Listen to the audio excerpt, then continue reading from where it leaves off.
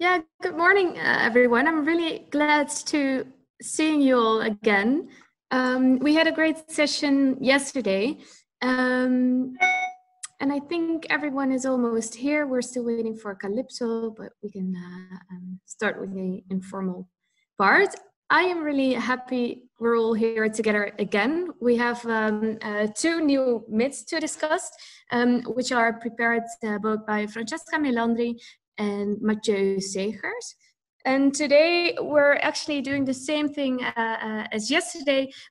We start with the myths, we have two people react to it, and of course also the rest of the group is very much encouraged to bring in their ideas and their reactions and any additional thoughts or comments on this. The same counts for the second myth of today. And finally, by the end of these two sessions, we hope to have enough input from all of you, enough ingredients for a new narrative or new ideas about the idea of a European people and ideas to improve Europe's democracy. So that's kind of the end goal of today. And I'm really glad you're all here again. I'm not sure if Yuli still wants to add something or say something before we start with the introductions. Well, no, not really. I think it was a wonderful morning yesterday. I have a hell of a lot of notes, taken a lot of notes. I think it was a wonderful discussion. We touched on class struggle and nation state and empathy and freedom and personal freedom. And maybe and on the crisis of democracy and representative democracy and the institutions of democracy. We talked about referenda, the Brexit example and the Swiss example. But I'm not gonna summarize what we did yesterday. You were all there. Well, you were not all there because Alicia Gisinska is here with us now. Very warm welcome to you as well. Maybe it's good that we redo a very quick round of who we are. And maybe we start with Alicia. And Vasil Chiripanim, who was here yesterday, is not today here because he is launching a East Europe biannual alliance with the symposium today. So he can't be with us, but he said that it was very much in line with the things we are discussing here. So that's maybe good to know. Let's redo the quick round of who is who. That's for the benefit of Alicia. And maybe we can start with you, Alicia. Is that okay? That's definitely okay. Good morning, everyone. I'm sorry I missed yesterday. I'm happy to be with you today. I'm a Polish-Belgian philosopher and writer. I live in Belgium, but Poland and Polishness is still a part of me. And I'm also an academic. I work at the University of Buckingham, where I lead a PhD program and an MA program. And my areas of interest are freedom, and of course, I'm very worried about the state of democracy and the liberal democracy in Europe. So I'm looking forward for this morning. Is that short enough, long enough?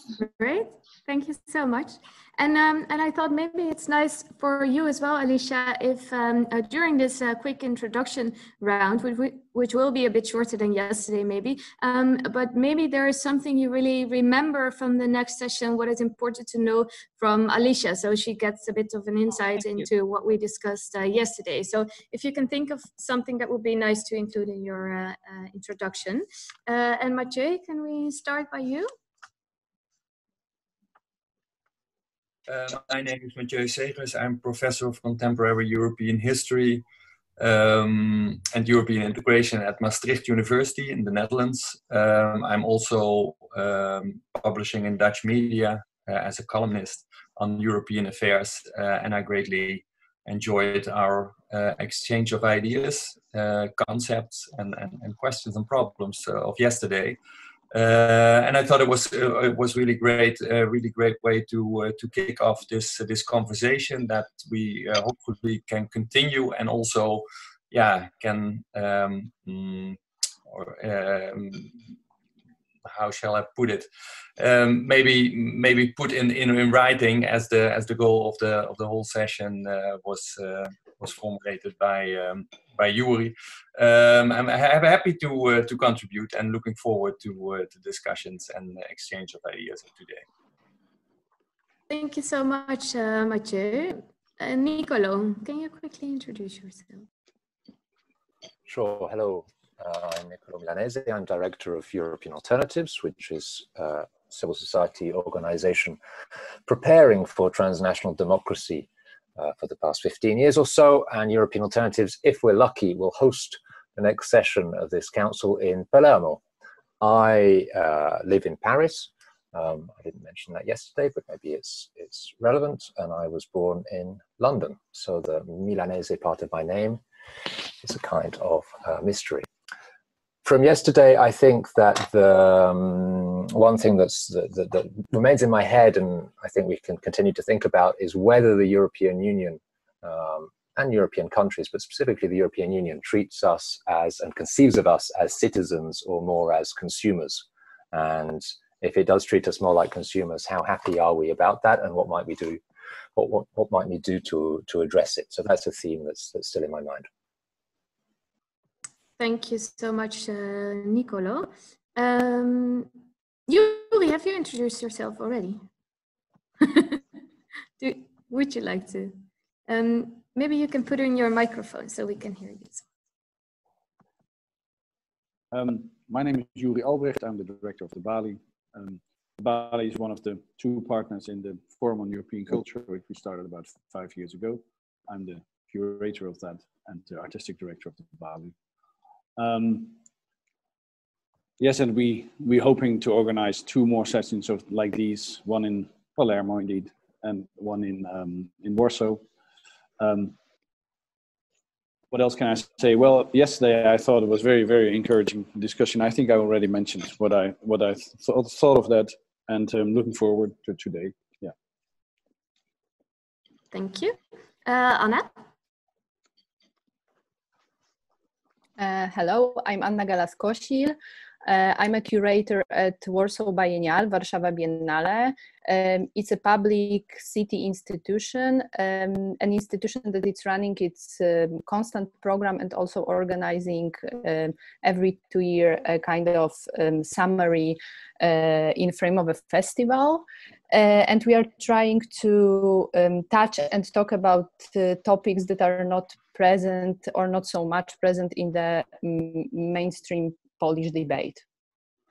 And from yesterday, I would refer to like 2 issues.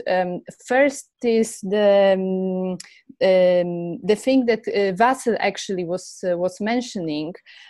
So the problem with the political centers, with left basically that it's failed, and the right that it's growing everywhere, and especially in the Central Eastern countries. And but I do agree with him that this problem with the center is also very important. The center that is actually not present and also wants to stay with this status quo, that using it as a kind of resolution, and an issue about the European class war that actually we are facing, and maybe it's even much more important than the crisis of EU itself. Thank you. Thank you so much, Anna. Francesca. Yeah, hello everyone. I am Francesca Melandri. I'm an Italian writer. I've been not on video. Am I on video? Hello, can you hear me? Yes, we hear you. Yeah, we okay. see you. Yeah. I have been a screenwriter for television and movies for many years, and then since 10 years, I have published my first novel. I published 3 until now, and possibly regarding the topic of today, which my statement will be about, the most relevant is the first one, which is set in South Tyrol, which is a linguistic minority region, as you probably know.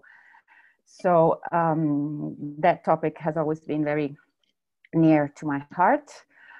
From yesterday, I would like to underline something that I think Orlando said, which I think is really pivotal when he was talking about the role of the media in the Brexit referendum, and especially the BBC, the fault and neutrality of mainstream media in the rise of populism and anyway, their missed role as actually being vehicles of factual information, but of without taking responsibility, basically giving a lot of voice and platform to populistic fictions is very worrying to me. And for me, this is a very crucial point in the building of an informed citizenship, of an informed demos, as we were defining it yesterday, without knowing what is actually going on in the world, what the facts are. Citizens can't make informed decisions, and that is very, very problematic. Yeah, thank you so much, Francesca. Orlando. Hello, yes, hello everyone again. I'm Orlando, and I'm a historian. I've written most of my books about Russia, but recently a book called The Europeans, which is probably why I've been invited, which I'm very pleased about.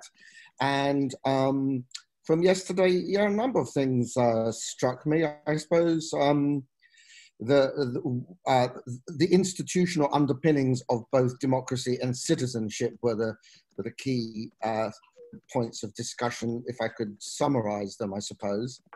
I think, yeah, the question of how one makes citizenship more active, particularly in the young generation, bothers me considerably.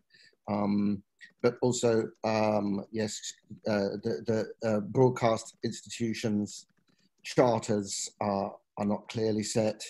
A number of other issues came up, but I'll shut up now. Thank you. Thank you so much. Flavia. I'm in the same room with Orlando. I don't know if you can hear me still. My name is Flavia Kleiner. I'm from Switzerland, and I'm a political activist fighting right-wing populism. And what I keep from yesterday, and I also mention it because I think Geraldine Schwarz is not here yet. We spoke also about citizens' education, civic education, and the importance of it, maybe in, regarding what it means to be a citizen, and what Orlando just mentioned, how to engage young people in politics. That's also one thing I kept from yesterday. Thank you. Thank you so much, Flavia. Simon. Yes, hi again. I'm Simon. I'm currently in Berlin, and I'm working as a writer and journalist, and the co-founder of a cultural oral history project called European Archive of Voices. And what I took from yesterday, or better to say, what I think we should develop a little bit further is actually the two times mentioned role of the media, maybe, because I mean it has been mentioned a couple of times now, and I feel like representing a little bit, at least the German mainstream media, if you want to say that. And I would be interested what you actually mean when you say the media has to give up its neutrality and to really engage into the political discourse, or rather fight back right-wing populism and all of these things. I mean, this is really thrilling for me because, I mean, I, been brought up and learned that media has to be neutral and has to try not to engage into the political activism. But yeah, I'll be happy to discuss this, and maybe we can come to these questions again. Thanks. Great, Simon. Thank you so much. Rika.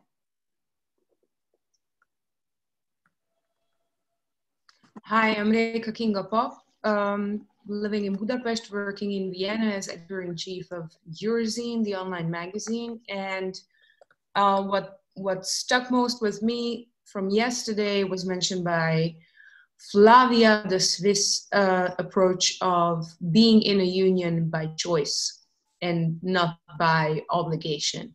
any sort of obligation or imposition, which is a pretty interesting thought for someone who has been socialized to think that nationality or belonging is imposed on you and you have no choice about that.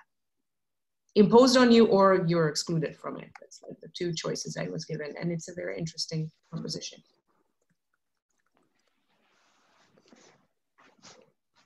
Thank you so much, Reka. Then Calypso and Livia still, but we start with Calypso.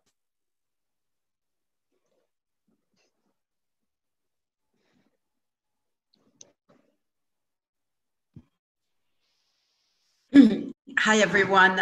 Yes, I mean, there's so many things that were said. Let me just say two things. One is building on what Rika just said, a union by choice. That is the meaning of a union, right? We can all divorce, well, in most culture. And so I would like to stress on this one that this is also the way in which Brexit is a gift that keeps on giving, and that we should value Brexit for that very reason, that it's a proof that the EU is a union by choice. I call this in my book on Brexit, called Exodus, I call this demonstrative sacrifice. It demonstrates something. So people don't really see Brexit in that light, but I think it's a useful light. And in terms of the many things that were said yesterday, I would pick up Orlando's point that his question really, which I think is a really framing question. Yet he asked, what is the agency that these myths serve? So, and therefore resistance to these myths. And I would say that our conversations ought to be about, how do we recover agency at the end of the day as citizens and in the many identities that we have. And I would also pick Yuri's point, Yuri's really nice phrase, 2 cheers for democracy, but 3 cheers for rule of law, because that's the frame within which we can recover agency. That's it. So I can continue. Yeah, Livia. Yeah, hi everyone. I'm Livia. I'm from Germany. I'm a journalist with the daily newspaper Frankfurter Allgemeine. And maybe just because yesterday at the end I was interrupted, I will just say that I talked about the myth that the EU is anti-democratic and has a regulation spleen, and explaining why regulations are actually also important and good for us and protect us and save or strengthen our rights. And then there was some criticism saying, well, maybe this is part of the problem, that the EU is mainly perceived as a regulation machine and not famous for its values and the really important things that bind us together. And with this, I would definitely agree, and also maybe come to the important role that journalists play in this, to, on the one hand, surely say or tackle these myths and talk more objectively about regulations, and not with this sort of panic that you can sometimes find in the media about the bureaucrats of Brussels. But on the other hand, also bring in new topics and make strengthen other fields that are important for us. All right, thank you so much, everyone. I think this is also really helpful because we now get a sense of a commonality or the points that are shared by some of you or a lot of you. So I think this is a really good start and really interesting. But then I would like to start with the first contribution of today, which is prepared by Francesca Melandri. So Francesca, I would like to give the floor to you. Thank you. Just a warning, I don't know if you have noticed, but sometimes my Zoom crashes. This has been happening yesterday and it has already happened once this morning. So if you see me disappear, I'm sorry, and I have no idea why, but I will try to come back. Perfect, thank you so much. I'm sorry about that. Okay, so the myth I would like to talk about today is the myth of monolingual national identities. Just a premise after yesterday's very ideal, very high discussion, I will talk to you about something very practical, and which is something we all do in our lives, which is speaking, talking. And so we'll speak about language. So the premise and the myth, the false myth, in my opinion, is of nationalistic ideals, is that there is this myth of linguistic homogeneity, and it's a false myth because, first of all, linguistic diversity within each present-day European country is the norm. There are very few, if any, European nation states which include only one language, and this without even mentioning the languages of the new Europeans which they're bringing to the table, nor the dialects. And on the other hand, most European languages are spoken also by communities outside the national borders of their namesake country. So what this means is that the national borders and the linguistic borders of each language almost never coincide. I put on almost to be on the careful side, but I would say never coincide. Europe is linguistically very rich. There are 60 languages, and language has historically been a source of political tension and sometimes oppression. But in my opinion, the answer is not to create even smaller nation states where the purity of minority languages is protected and implemented. And as I mentioned in the introduction, my experience of having lived and having raised a family in South Tyrol has really given me a lot of experience of what it is to handle this topic in real life and in real politics. In this micro nationalistic model, where linguistic minorities, they often become oppressive linguistic majorities in their own regions and repeat on a smaller scale, like a fractal scale, the linguistic bullying that they themselves suffered by the central state in past history. The splitting of former Yugoslavia is probably the most tragic example. Of course, it wasn't only a linguistic issue, but also. So for me, the solution is not creating more, as we say in Italian, piccole patrias, more homelands. By the way, the myth of monolingualism is also false for them because there's always someone else who speaks the other language. And a federal Europe, which implements multilingualism everywhere, is for me the only way to protect this linguistic diversity without it becoming the reason for even more stifling and smaller micronationalism. Neuroscientific findings are uncontested. Bi or plurilingual small children have cognitive advantages over monolingual children in their brain development. They find not only, obviously, they find learning further languages much easier, but also they're able to see reality from different viewpoints without considering them irrevocably antagonistic. And this is a shout out to you, Nicolò, the capacity to think more in terms of both and rather than either or, like Keats defined the negative capability you quoted yesterday. And they're also more able, therefore, to change their minds when presented with convincing evidence. Also, speaking a language which is not your first language makes you more existentially courageous. Maybe you don't speak perfectly, but you do it anyway. You dare doing it. So the bottom line is that plurilingualism gives children exactly the education and the qualities the citizens of a mature democracy should have. The magic age for learning second, third, fourth languages is 0 to 10. After 10, it very quickly decreases and quickly becomes like that of adults. So this is why, in my opinion, multilingual public free kindergarten and elementary schools for all European children should be a priority in the creation of the future EU. It's really strategic, I think. And it's not utopia. It's already been done since decades in South Tyrol, in the kindergarten and elementary schools of the Ladin valleys. Children, since they are 3, are taught in 3 languages, Italian, German, and Latin. And then very quickly, I don't know exactly what class, in elementary school, the 4th language, English, is added on, and nobody complains. Extra European languages spoken by the new Europeans, quote unquote, should be also valued and taught, especially where there are big communities, and considered a part of European culture, exactly like their native speakers are to be considered part of European society. There is this idea that multilingualism is elitist, which it's like a sandwich, because there are the elites, the bourgeois people who can send their children abroad to study languages, but on the other hand, there are immigrants who, all of them speak at least, or most of them speak at least 2 languages.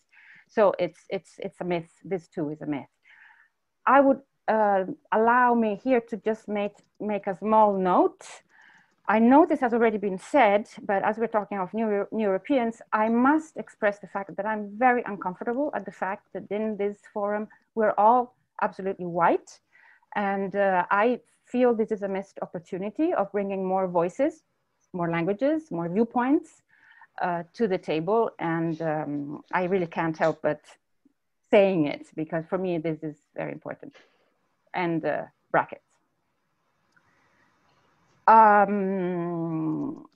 English is, of course, the world's lingua franca, and it is Europe's too. We are speaking in English now, and for almost none except Orlando, I think it's our first language. So, and this is wonderful, and it's wonderful that this lingua franca exists. It's a resource, and so it should be kept on seeing. On the other hand, oh, no, it's not on the other hand, and there is this imbalance between Western and Eastern European languages. And I'm the first one to be at fault in this. Many Eastern Europeans speak at least one Western European language, which is not the case, which is not the case of the reverse. There is, of course, there are many reasons for this cultural hegemony. You all know them, I don't need to explain to them, geopolitical, historical, and so on, of the cultural, therefore linguistic hegemony of the West towards the East. And I personally don't have solution nor proposals on how to address this, but I think it should be addressed and acknowledged in thinking about a more united Europe. Another point, the Erasmus program. It's very hyped by the media storytelling. My hunch is that that's because the media people are the kind of people who can afford to send their children to Erasmus programs. It's not a program for everyone because it's too expensive. The grants which are given with the Erasmus scholarships are very, very little. They're absolutely not enough to live abroad. So this has an obvious selection of the families who can send their kids, how much they are capable of affording it as families. And this is not fair, this is not just. Now, I tried to find out the exact percentage. I didn't, and I apologize, but I know it's in the low single digits, the percentage of young who in these 20 years since the Erasmus program was implemented actually used it. This is really too low. And this class element, I think, has been really detrimental. So if the Erasmus program has to go on, which in itself is a wonderful idea, I think it should be really being given a lot of more money so that grants are given to students who do not come from families who can just, you know, take it out from their pockets. Also, the selection of making the young people of Europe know each other and go abroad only for the upper education young, that's already a selection of class in itself, most of the time. So why not make it a point of have the youth of Europe meet each other also if they don't go to the university? Workers, young workers. Here I put a very, you can say, partial and naive list of trades: plumbers, hoteliers, artisans, mechanics, farmers. That's not the point. But anyway, even the working young, why couldn't they be given the opportunity to go and switch experiences and learn languages in the meantime with their peers all over Europe? And an interesting experience has been made by the German government, who has implemented something of the kind exactly for this kind of demographic, but it wasn't a great success. Some went, but very few applied. And this is an interesting catch. And that is because they were monolinguals, and they felt shy at the idea of going, they didn't feel up to the task of going abroad and not speaking the language yet, which of course is, you know, it's a catch-22. The less you travel, the less you speak languages, and if the less you speak languages, the less you travel. It's like a catch-22 of enclosure in your own linguistic and cultural.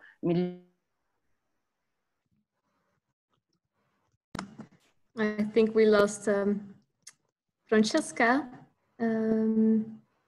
Maybe we can wait.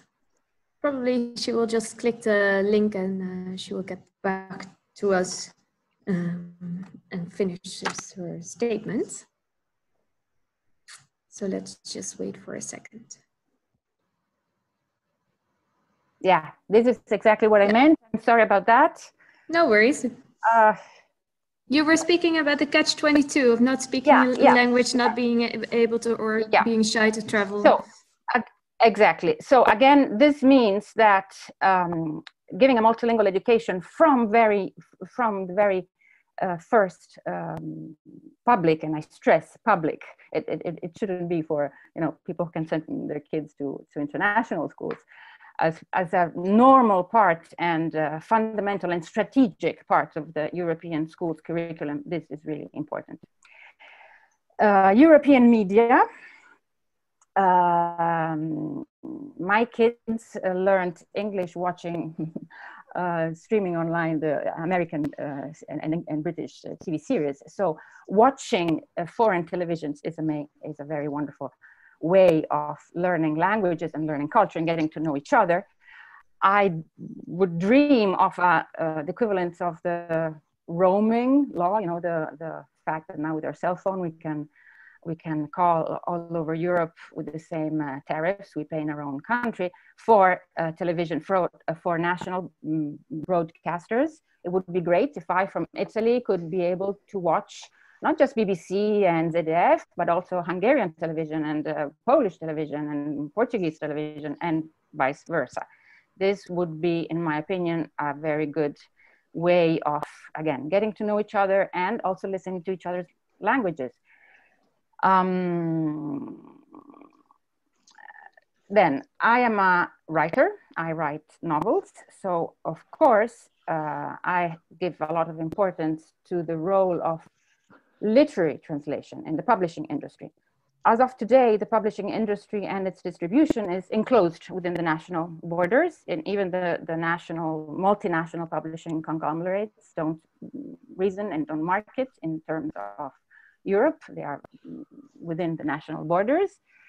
And also, and this is something maybe we can operate more than private enterprises, today, the grants and the funds for translations are based on a national idea. So they work like this. Either the EU gives money to publishers of smaller countries so that they can afford to translate in their own languages books by foreign authors.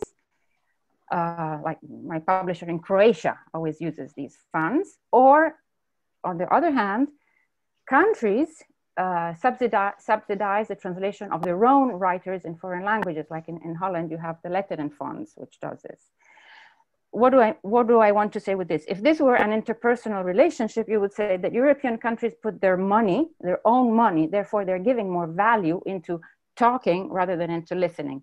And this, I think, should change, because allowing all Europeans to be exposed to the culture produced in all of Europe should be, again, a strategic goal. So I would support incentives to translations in both directions, and sovereign national thought in a sovereign, not left to the nations, not left to the individual languages, but again, thinking of the dissemination of European culture, in this case, literature and languages and ideas, as strategic to the buildup of a European citizenship. So this means that translators are pivotal, and they must be regarded as really strategic facilitators of a more united Europe, and so they should be well paid and qualified. Then I have been at the end, I'll just throw in some more ideas, maybe a little randomly, but I'll just throw them out to you. Again, as a writer, I am tired of these big literature festivals in big city theaters and flashy venues. By the way, all my fellow writers, we all share, and we have, many of us have talked about it, how The public is often really not diverse, and this is disheartening. They are vastly older, middle-class white audiences. Of course, I have nothing against older, middle-class white people, but I would like it not to be the only demographic which is involved in the creation of European culture. So what to do about that? Again, I don't have answers, but I definitely think that the literary circus should go more towards the marginal, towards the not so central. And the pandemic, one of the good things of the pandemic, and again, here we are demonstrating that it's actually something that can be done, has been in showing that people don't need to be physically together to have very interesting discussion like the one we're having now. So in this respect, this could be a tool that could be used to bring readers in less central places. And by less central, I don't mean only geographically less centrals, but in schools, in prisons, in public libraries, in book clubs of, again, not the big capitals or not only the big capitals. And again, making the sharing of European culture something that is done really at the citizens level, not at the elite level. Yeah. Yeah. To conclude, again, just throw out European book distribution networks, fundings to national public libraries on the condition of the presence of books in other languages, broaden school curricula. Studying other literatures is very important. There are other worldviews, other experiences, other historical thoughts. European subsidies to independent bookstores. This seems marginal, but it's actually very important, as any person who has anything to do with books will tell you independent bookstores really are the keepers of the quality of the market.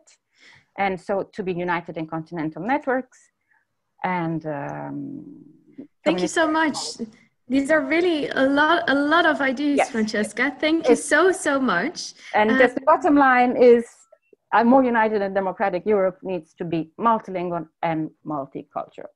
Great. Thank you very much. Orlando, I saw you raising your hand a few times, and Livia, I saw you as well. So we will get back to you, but starting with Orlando.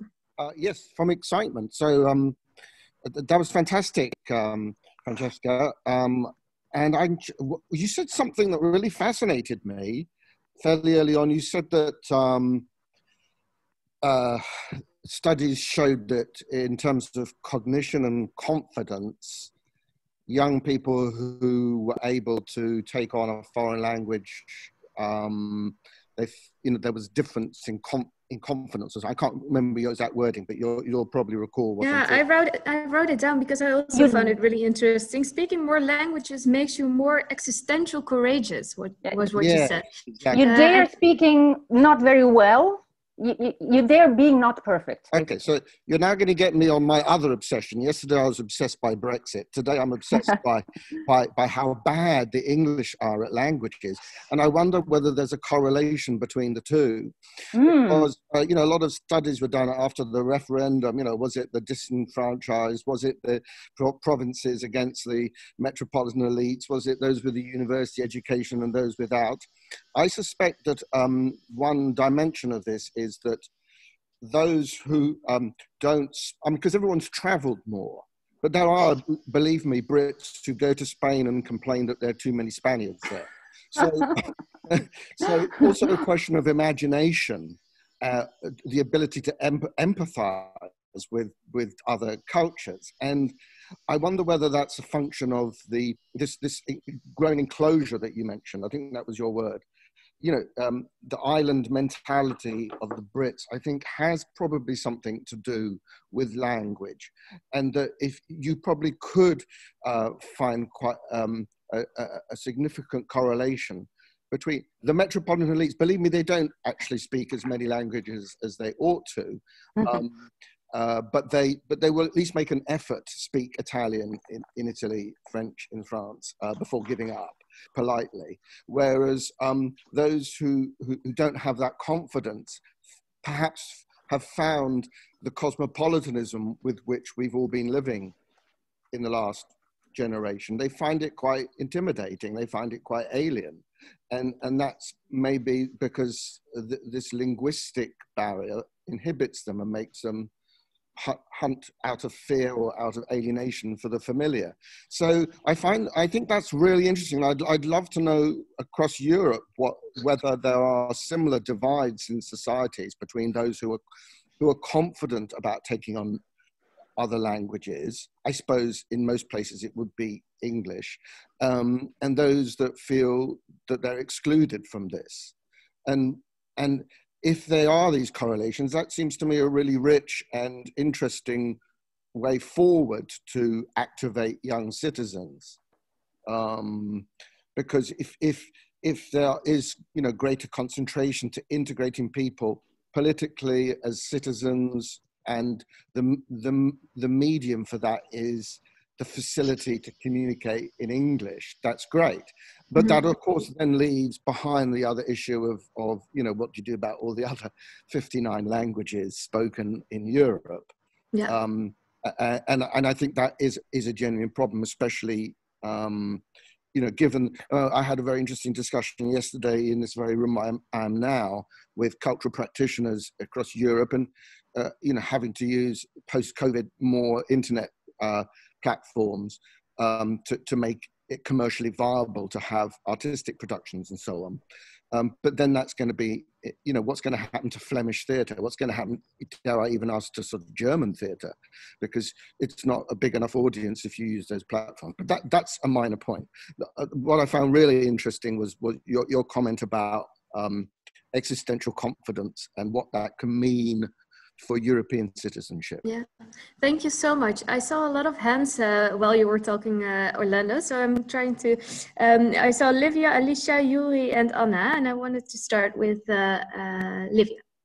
Yes, thank you. It was really interesting, your presentation, and especially that you didn't only describe the problems but made so many proposals for improvement. And I just want to comment on one aspect that you mentioned, which is the European media, because I think it's really so crucial if we want to unite this continent to have a common public space. And I really don't understand why we still didn't achieve to have something like that, because as you said, on Netflix, languages are no barrier and no problem for anyone. So why not have the European channel other than Euronews, which is really like not seen by anyone? And you talked about the cultural programs and fiction, which I think would be very important, but also from my perspective as a politics journalist, of course, I would love to have talk shows or like political programs with European politicians, and not only the German politicians explaining the EU to us, but also have hear them from other countries.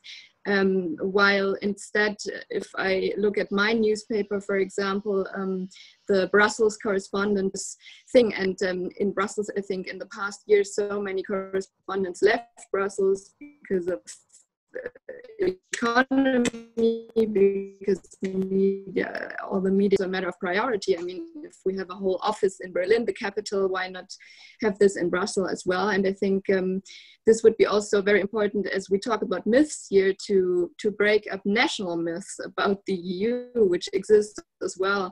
I think every nation has its own myth. For example, for Germany, I think this is the really absurd myth that Germany always thinks it's like the perfect EU member, right? And they're ungrateful. They don't see what kind of a great thing the EU is. Why do the Poles abolish their constitutional state?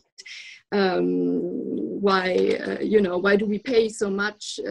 And all of these things are not true, actually. If you look at the numbers and you see that Germany had so many lawsuits for breach of contracts, actually, more than Poland or Hungary, and it's just nobody tells us this because we don't hear, you know, politicians from other member states saying this. And the same with finances. I mean, per capita, Germany is definitely not #1, but I think France and Belgium are. So I think international or like a European news channel would be good for that.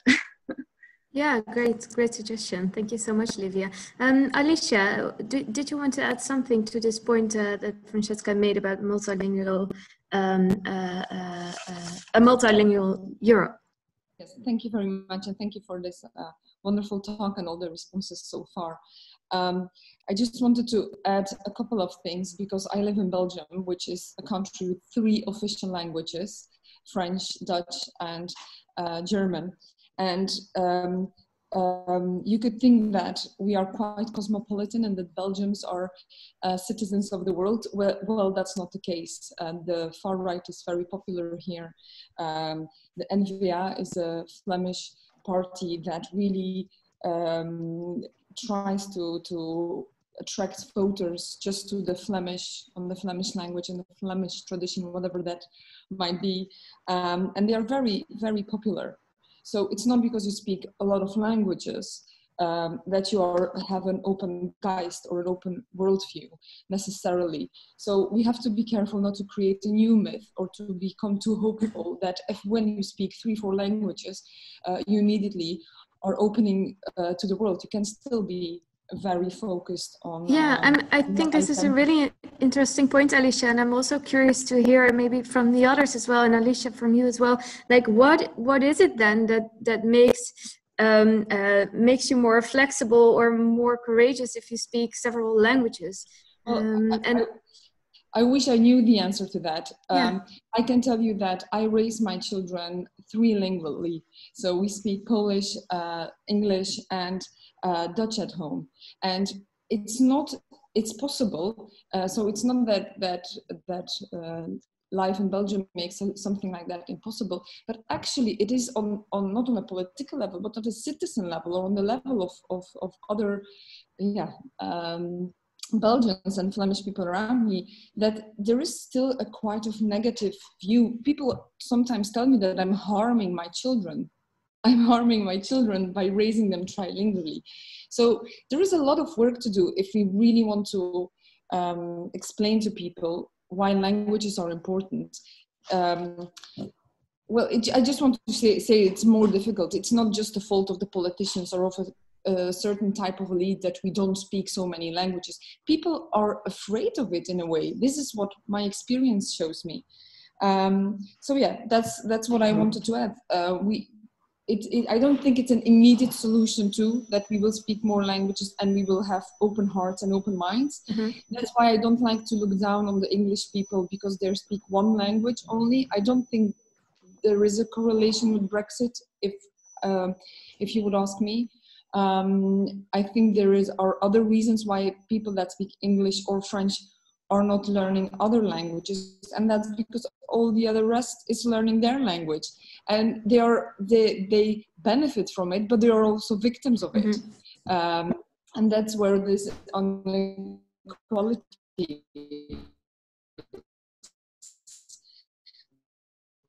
Well, and I want to hear. I saw a few hands, but I was wondering, Mathieu, you also write a lot about the concept of verstehen, right? So I was wondering, would you like to react to specific to this point, or? Yes, very briefly. I raised it yesterday, the point of verstehen, but in another context. But of course, it's most obvious in the art of translation, and I fully feel with Francesca the importance of learning languages, and through that also exercising this essential skill of verstehen. That is one of the ways to do it. But living myself and coming from a 3-lingual region, German, French, and Dutch, Maastricht is in this EU region, a region which is now confronted the last 20 years with a 4th language next to the local dialect, which was the official 4th language, so to say, namely English, is experiencing English, this lingua franca, as a centrifugal force, a force that is separating a very, very vehemently, actually, local communities. And I think that is also, this is this great paradox between, on the one hand, the ambition of verstehen, but on the other hand, the practice of live and let live.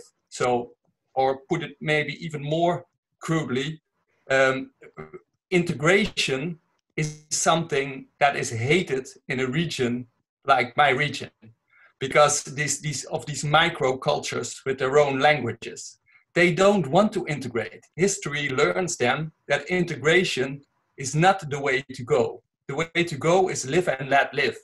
It's not about integration, so to say, but more about forgiveness or something like that, or let the other be the other, without really understanding what he or she is or wants to be or aspires. And I think this is a paradox that fascinates me, and really very close to the remarks that Alicia also made. There is no solution here. So what we can learn from European history is that live and let live is often the more pragmatic and working route than, you know, ambitions for integration or getting more together. And then one final remark that I always find very striking in this context is this example of Ivan Krastev, this Bulgarian political scientist. He says Bulgarians are against the European Commission because they fear that within 40 or 50 years, nobody will be able to read Bulgarian poetry anymore. And this is the great centrifugal force of English, and the English of, you know, the market, so to say, that is kind of tearing Europe apart.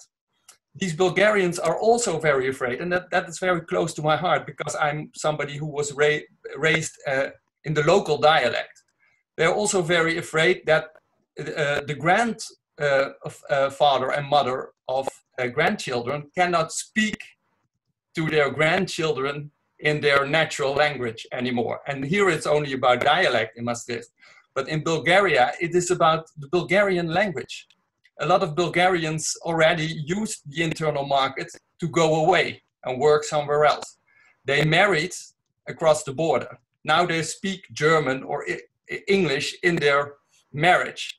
And their children are unable to speak Bulgarian anymore to their grandparents at the periphery of the internal market. This is a fascinating paradox that in many ways, and it relates very much to the points made by Francesca, in many ways is at the heart of the matter and the problems of European integration. Yeah, thank you so much. Much a really interesting point. I saw Anna, Yuri, Nicola, and then we also go to the persons who really prepared something in reaction to the statements, Reka and then Calypso. But we start with Anna. Thank you very much. I will just start with some thoughts about the Erasmus program that was mentioned, because I think that this is really this economic barrier that this program has. Even if it's really great, it's something that it's important to talk about.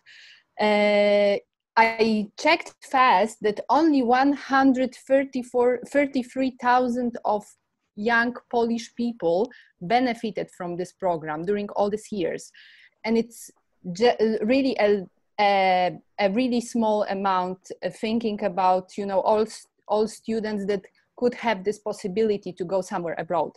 And I think that it's a problem of redistribution, economic redistribution of the goods that Europe has. And it's a question how we distribute it and how we invest it in the young generation, and how we help people to exchange and to know each other better. But I think that this economic problem it's really crucial.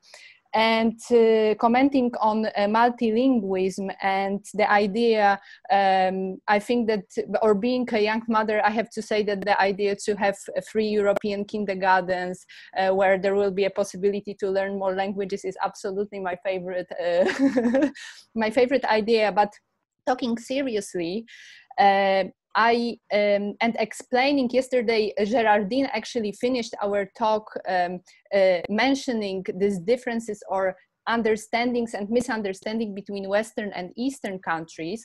I will just refer to the Polish experience, because often foreigners that are coming to Poland, they are shocked that so many Polish people just speak foreign languages.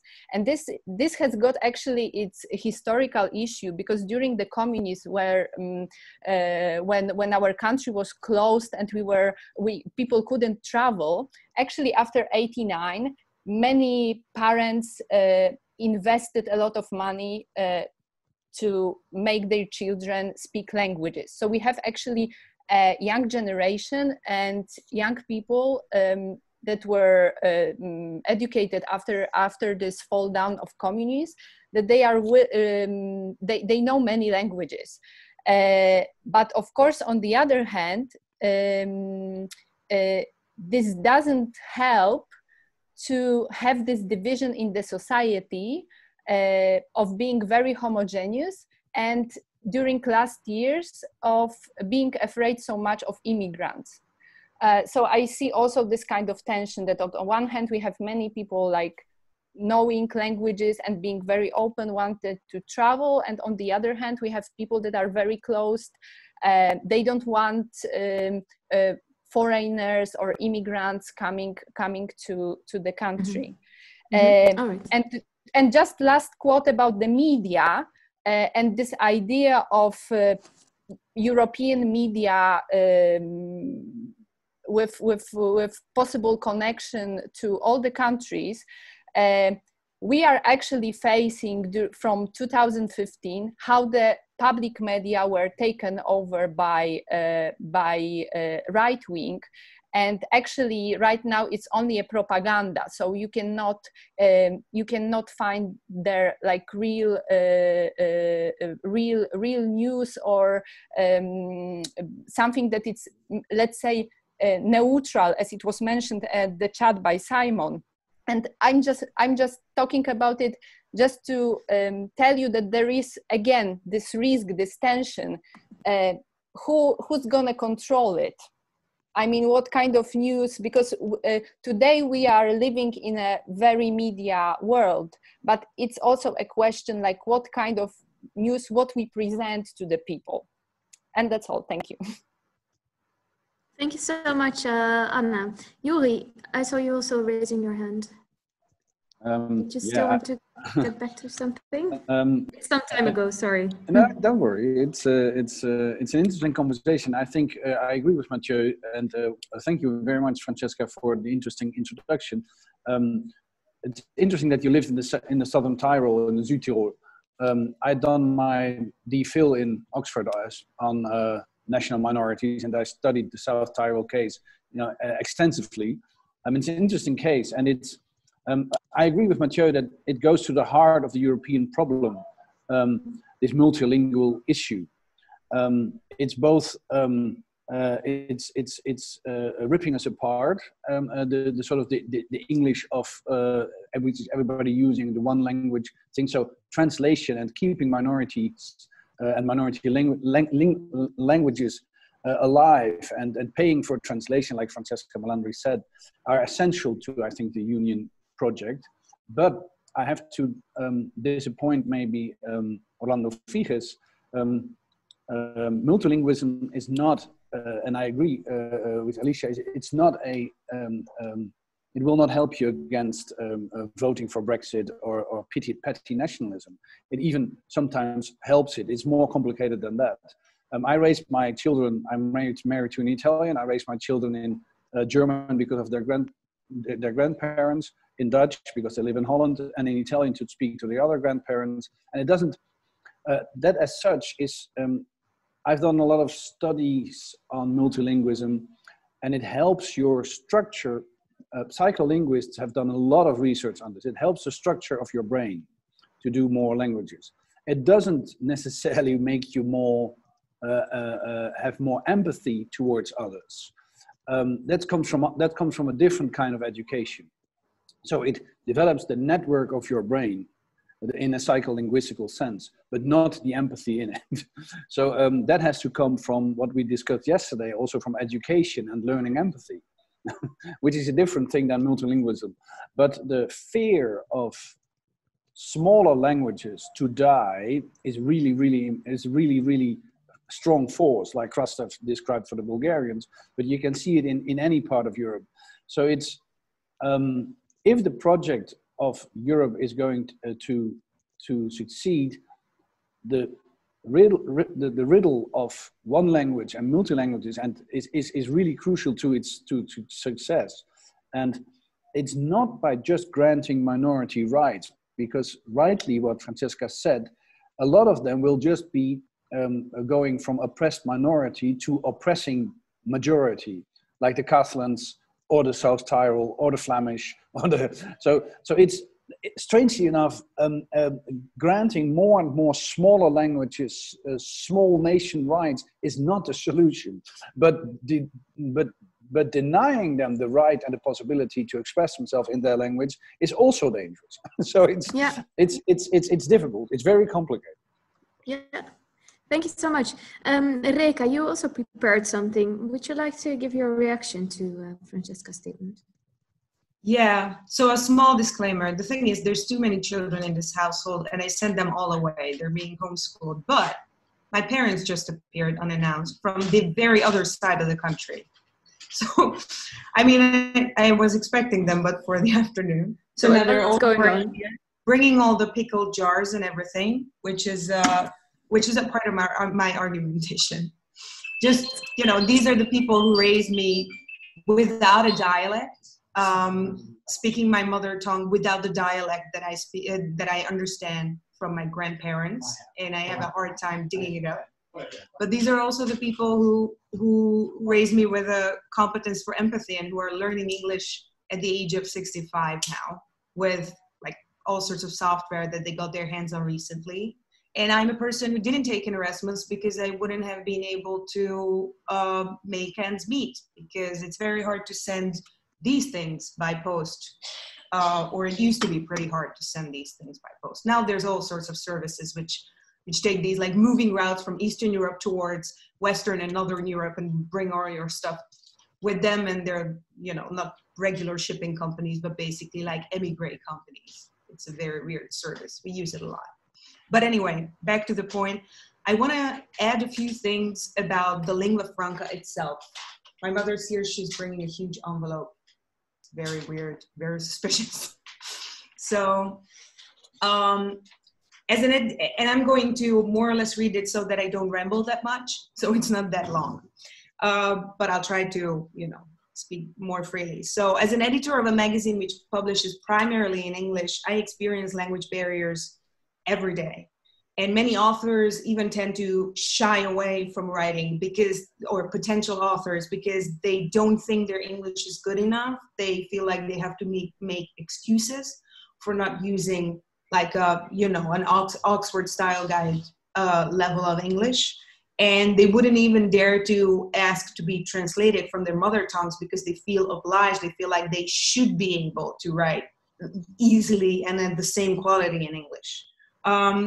And when negotiating or at meetings, I also sense that people with less apparent like national or regional accents, and especially less audible Eastern accents, tend to gain more traction. They are just credited more.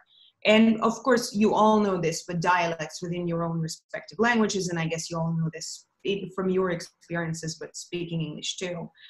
And in the editing process, it's almost natural, I have discovered, to allow for certain German expressions to be used in English language texts of philosophy or social theory, simply because German is considered the language of logos.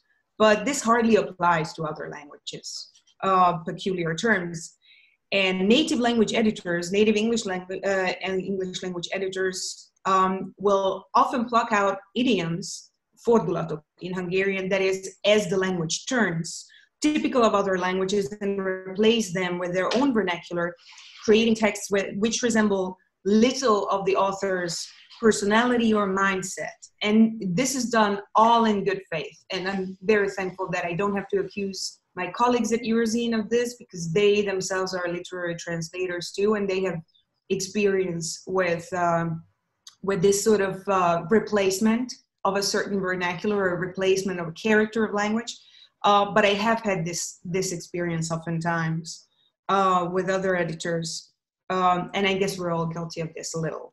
So I'm really against this. And it's not only because I am in that kind of sense, you know, slightly disadvantaged too, because this is not my native language. And I oftentimes struggle expressing myself, and I have a strong mimicry, Cartoon Network-based American pronunciation, but that doesn't mean that this comes naturally to me. The point of the text and an argument, I think, is strongly nuanced by the language choices of those who made them, and the literary quality of the text adds heaps to its character, not to even mention its persuasive power, the color and the layers within the text. And even when it comes to the most scholarly ones, I think it's a very important part of any argumentation.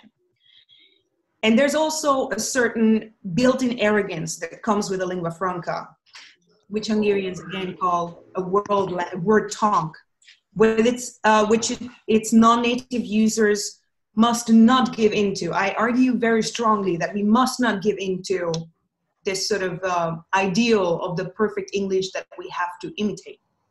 Languages which make it to this pedestal of being a lingua franca are there not for some kind of unique merit or out of some kind of natural truth, which we also know is not really an existing thing, but because of political advantages, which so far in human history have always been closely tied with slaughter, exploitation, and oppression, so there's nothing to be proud of there. These languages are more often than not forced onto others, conquered or colonized others, who suffer structural disadvantages also through the compulsory use of a second language, being read as less intelligent or capable than native speakers when they show the signs of speaking a second language. I'm not talking about us in this case, but I'm talking about, you know, the British Empire forcing itself or imposing itself on a good part of the world. There are, of course, others. Now I'm talking about ourselves, presumably, who are here in this panel. And yeah, of course, we're all white. That should be acknowledged. I also know that Debali makes a conscious effort to avoid these situations, and I'm pretty sure that they have been mindful about this. So I'm not putting out the blame game, don't worry. So there are, of course, others who need to master languages as a result of only cultural colonization. And I wouldn't dare to compare these two situations. However, I do argue that in both of these cases, the users who find themselves having to speak a language more dominant than theirs should hold on to their own vernacular, insist on their own mindset and the expression that, that mediate it. In fact, we should mirror translate into English more often than we dare to do, and lend forms to the language we use as much as possible, because it both enriches the given language that we're using, and it allows its users, that is all of us, to better inhabit it. Local versions, even when they are not inherent dialects or accents typical of certain nationals, for instance, are a part of this language now. They are not some externalia, they're not mistakes, they're not failures, they're part of English, which is as layered as are the people who use it, and nobody owns this language above everyone else, and we should hold on to this. The editing process this way, for us at least, becomes a balancing game, seeking a middle ground between the host language's grammatical and idiomatic correctness, the author's cultural characteristics and their personal traits as speakers and writers, and of course the ever-imposing matter of readability, because, you know, ideally somebody should also be able to understand what is being said there very refinedly. So after all, I would argue that whoever you colonize, martially or culturally, will have their own effect on you, and they are entitled to that effect. We have to hold on to this. At Eurozine, we publish primarily in English, but we also publish other language versions along the English texts. And we really cherish this opportunity. We have a network of European journals contributing to us in their own languages, which we translate and support their own translations into several languages. Because however proficient one may be in a foreign tongue, reading in your own is always a different experience, also a different energy level that you have to bed there, and finds you at a closer spot. These versions also allow for a type of critical reading, which is extremely valuable, especially when it comes to texts about complex concepts. When one speaks Little Lithuanian, and wants to compare the passage with the Turkish translation, there's a very, very big added value there if they can make this transition between languages and better understand the concept, which, you know, concepts we are still only circumscribing. Most of the expressions that we have are only trying to get closer to the concept that we have in our heads, but are not like exclusively expressive of them. And this is an important trait.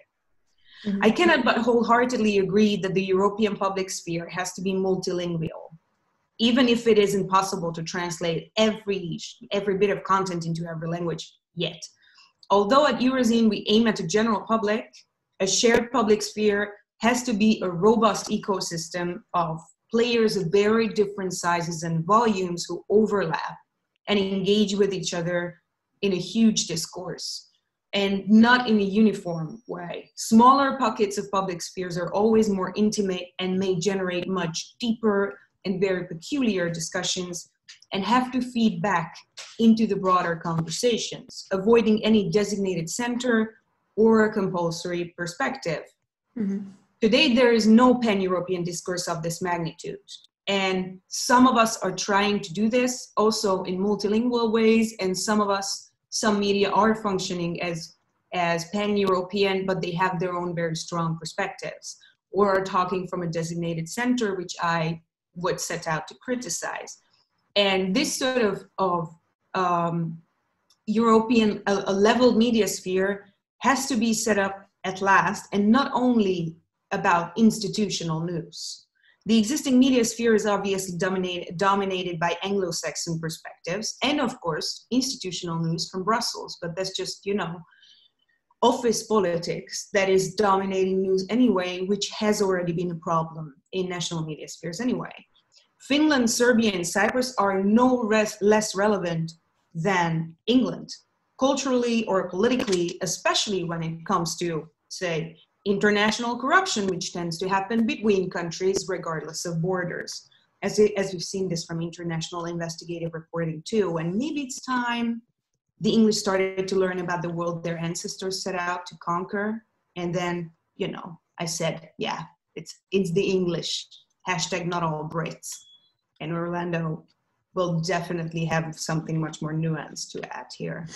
We can take advantage of the technologies we already have, admitting that no automatic translation will ever live up to the capacity of a literate translator, and no, they won't, and let's not open this stupid bucket of arguments. It's just not the same. Literate translation is not a mechanical thing.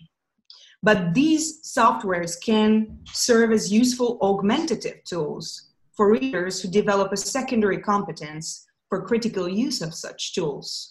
In Hungarian, it's called pótkompetencia. So basically, it's like a substitute competence for language that you don't speak, but you are trying to make sense of.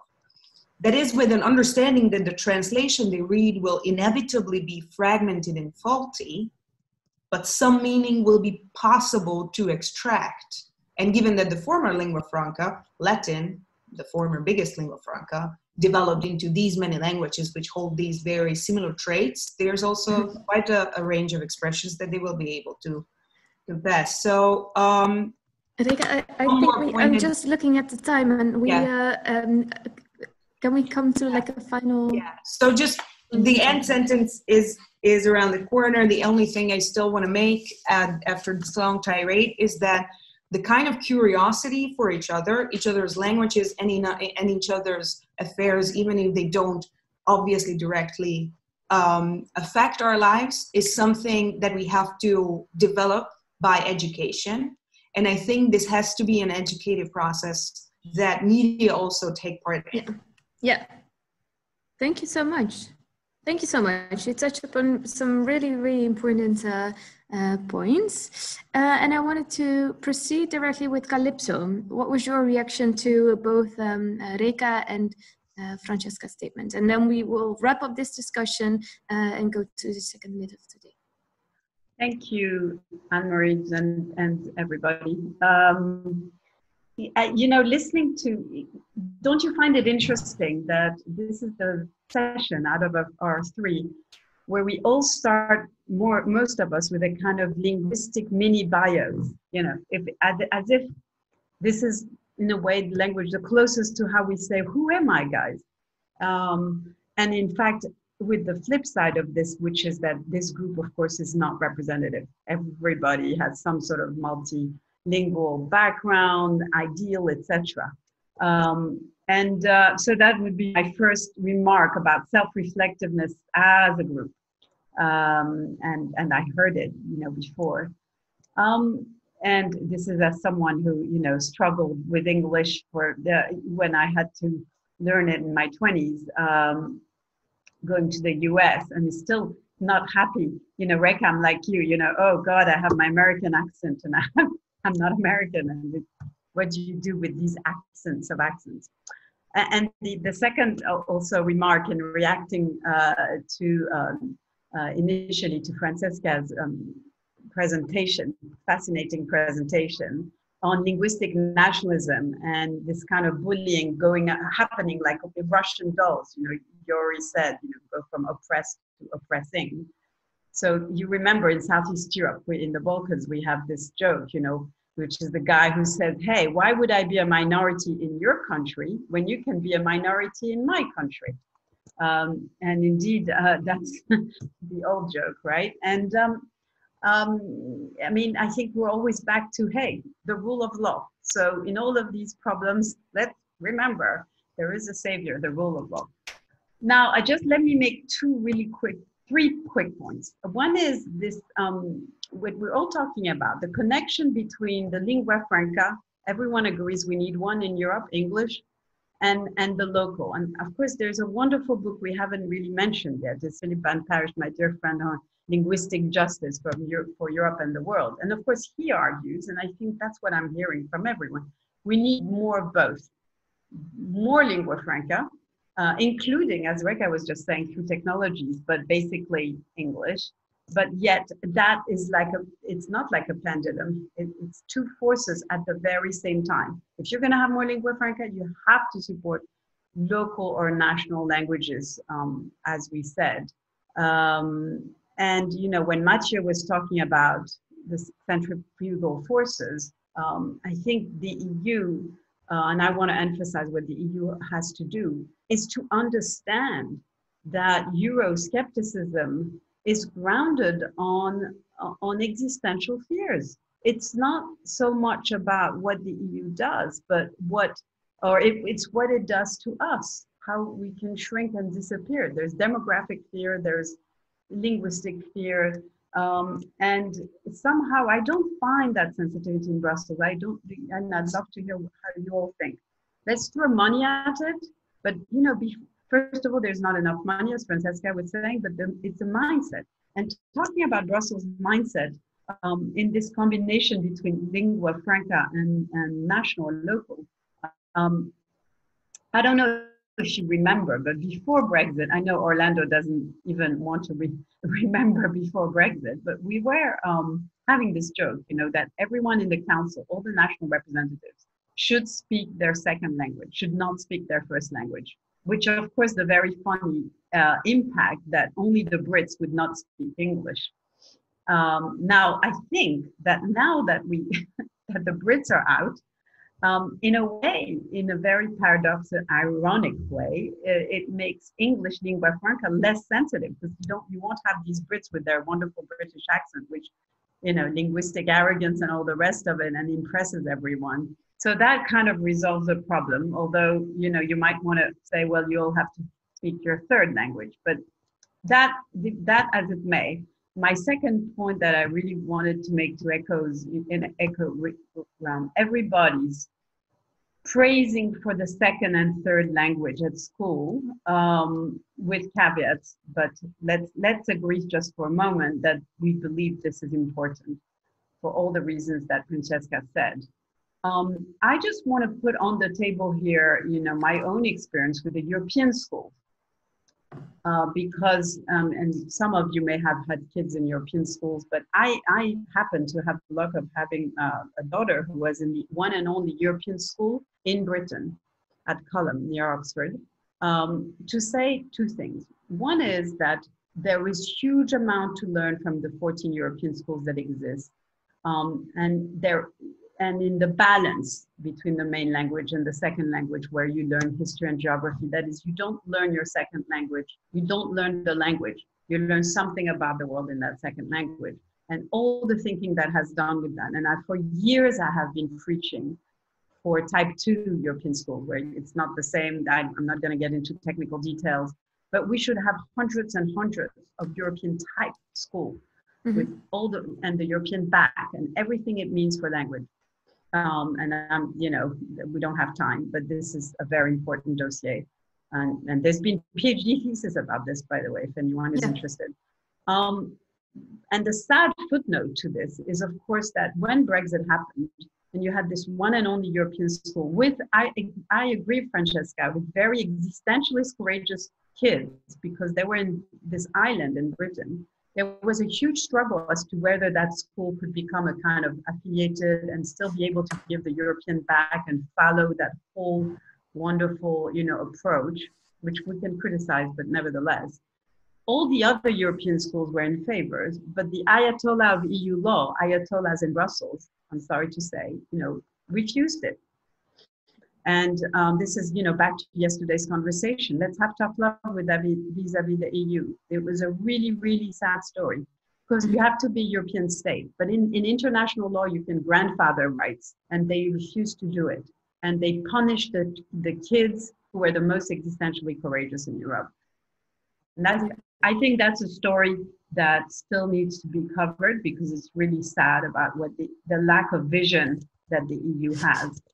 And my third and final point has to do with the bigger kind of, everybody talked about, we can call the EU, yes, a community of translation, in the many different ways in which we understand translation, as from the discussion we just had. And it is that kind of community that should be part of what we mean by education for a kind of humanist European citizenship in our schools. And you know, you've given, Francesca and others, lots of, you know, examples about what should be subsidized and all of this. Absolutely. I would, you know, on Erasmus, completely agree with the critical take, both because, of course, this is a small percentage of 1%, a small fraction of 1%, 3 million over 23 years. So it should be radically extended to all sorts of other groups. But also how you do it. You know, I've had lots of Erasmus students. They have no obligation to, you know, write something about the local country where they are, to write an essay, to contribute to some website where there would be exchanges. And then other ideas, you know, what about an Erasmus for tourists? Because if there is mobility in the EU, there's a lot of tourists. You know, how could we piggyback on this kind of, like, you know, sometimes mindless tourism or a little tour or whatever, and add a kind of almost political flavor to that, but lots of things to do there. But what I want to conclude is I'm just putting back on the table 3 concepts that should, you know, inspire our thinking. One is to, you know, when Alicia was talking about people afraid of multilinguals, yes, because in a way you are a Trojan horse, and you are what, you know, Goodhart calls, you know, any people from anywhere instead of somewhere. And when we need to speak about cosmopolitanism and cosmopolitan education in Europe, this is not about being from nowhere. It's about being from several somewheres, but really belonging to these somewheres. How do you develop that idea? And I think that's the original idea of cosmopolitanism. Secondly, when Livia talks about national myth, yes, and how do we have, if the EU is also a community of others, each misunderstanding the myth of other countries and their language in a very bigger sense, how do you engineer mutual recognition through those prejudices? And my third word, of course, is picking up on the conversation we had about empathy. And that's where I put in the chat, you know, the book that Matthew and Yuri edited 4 years ago on picking up on Isaiah Berlin, which is a lot in a way about empathy. To think about, you know, how do you go beyond just merely saying, well, try to understand others, and the wishy-washy idea of empathy, to a much deeper idea of empathy, where indeed this is about really putting yourself in the other's shoes with cognitively as well as effectively, and thinking about how do you translate this through institutions, through norms, and getting all European citizens. So at the end of the day, for me, this question of language is a political question, and we come back all the way to democracy. Thank you so much, Calypso. I think this is a wonderful wrap up for this part of the discussion. I was asked and actually urged also to include a very short break. So I wanted to do a break for 5 minutes, and we'll see each other back at 11 to speak about the fourth and final myth of today, presented by Mathieu Seger. So see you back in a bit. Okay. Hello, welcome back. I hope you enjoyed your coffee, and we'll start with the second part of the discussion. And thank you so much for all your interesting points during the first 1.5 hours. I think it was a great discussion. And now I wanted to start with Mathieu, who prepared the last myth of today. Yes, I would like to try to keep it as brief as possible, because I think we have a lot to say to each other still, and I'm also very curious to hear the others. I think I can thank you, Calypso, for the summary just before the break, because I can build on that. And you already summarized the main points also, relating to the myth that I want to scrutinize here, and that is the myth of finalité politique. But I think that was also already clear from yesterday. If there is one key risk for European integration, the Europe of European integration we are living in, it is the longing for a blueprint. I think that is maybe very crudely summarized what I meant here. So the nature of the Europe of European integration should not be that blueprint or that finalité politique or that end goal. It should only be a means to an end, to connect to what Geraldine said yesterday. And I think that is very key. But that means that the Europe we are living in is only a temporary fix, and a temporary fix with a lot of weaknesses, actually. On the other hand, it's in the temporality, and that was also something that we touched upon yesterday, also in relation to Jan Patočka, and I will come back to that briefly later. In that temporality is also the strength of the European culture, so to say. The adaptation to constantly changing circumstances while keeping upright or trying to keep upright certain principles and institutions, and let these institutions change with these circumstances so as to enable them to survive. Put in another way, the only credible way to make this claim to human rights, human dignity, to make that real in day-to-day life, is in this temporality. To prove that you are serious about this, for instance, in relation to the situation of Moria, Lesbos, to give one of the examples of today. I think that is key. And it's key to stress that in this temporality, yes, that is a certain weakness when you compare it to more elegant narratives and stories that are black and white about utopias and nation states and stuff like that. That's also something that we touched upon yesterday. That this elegance of nationalistic rhetoric, for instance, is in the black and white, is in the blueprints, is in the ready-made solutions for complex problems, which are in the end false promises. So the temporality should be the strength of European culture and the Europe of European integration, although it's very difficult to market, so to say, because it's so full of nuance. Then another point that I want to make in on the basis of the text that I handed in, and as said, these are my 2 cents and nothing more than that, is that this strength should be found, I think, in Europe's history. And in that, I very much relate to, without trying to repeat what was said yesterday, to what Reka said yesterday about history, but also today, actually, in the context of this discussion on language. But also Geraldine stressed that point yesterday. History should be the source of strength, but that history is also a history of darkness. It's not only a history of enlightenment, as we all know, of course. And just to underline that point, I want to quote George Steiner's magnificent essay, The Idea of Europe, where he says, in the 1930s, the Germans wanted to be German, the Italians wanted to be Italian, and so forth. Only the Jews aspired to be European. It took the Holocaust for the nations of Europe to realize the virtues of this common identity.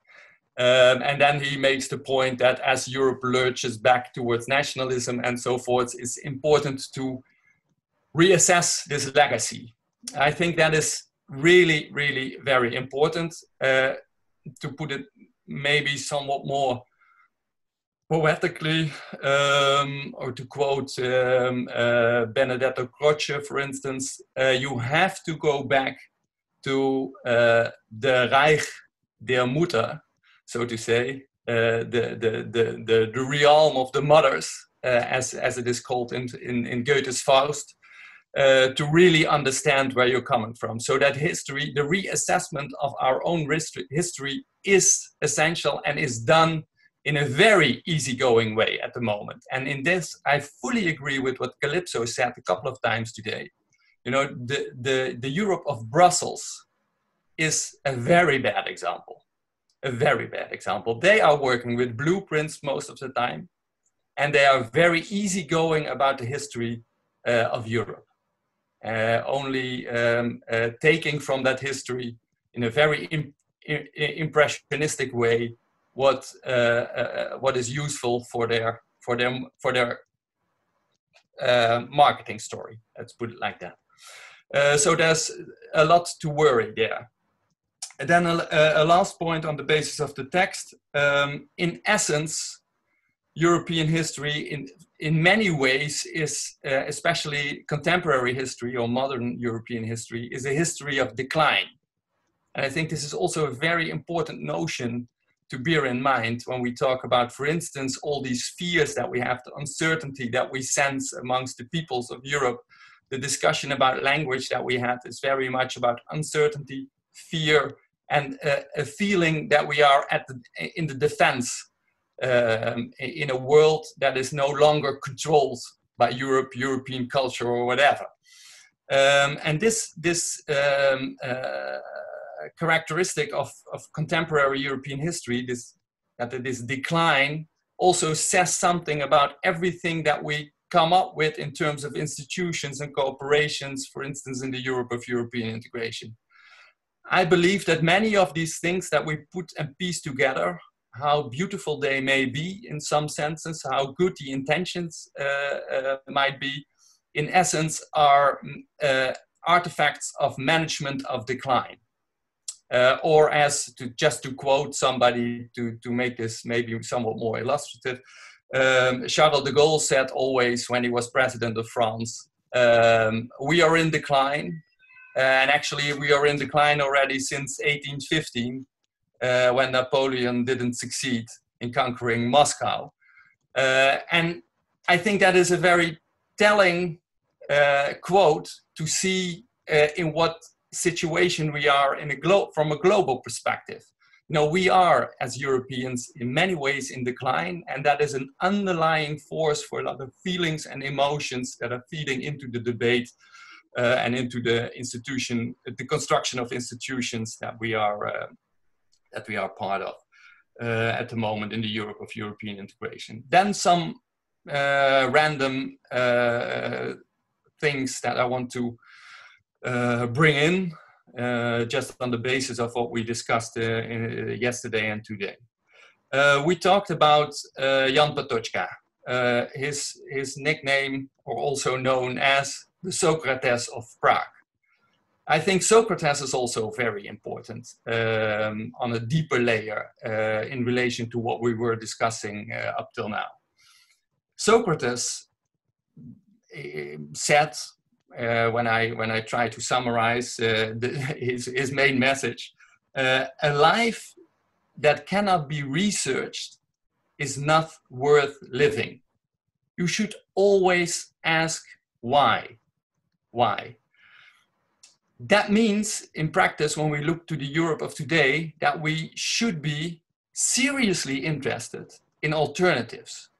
So the often used argument, for instance, coming from the Europe of Brussels, there is no alternative, is the opposite of this attitude, the Socrates attitude. That you always should be open for alternatives. And I agree with Calypso that this is the good news of Brexit.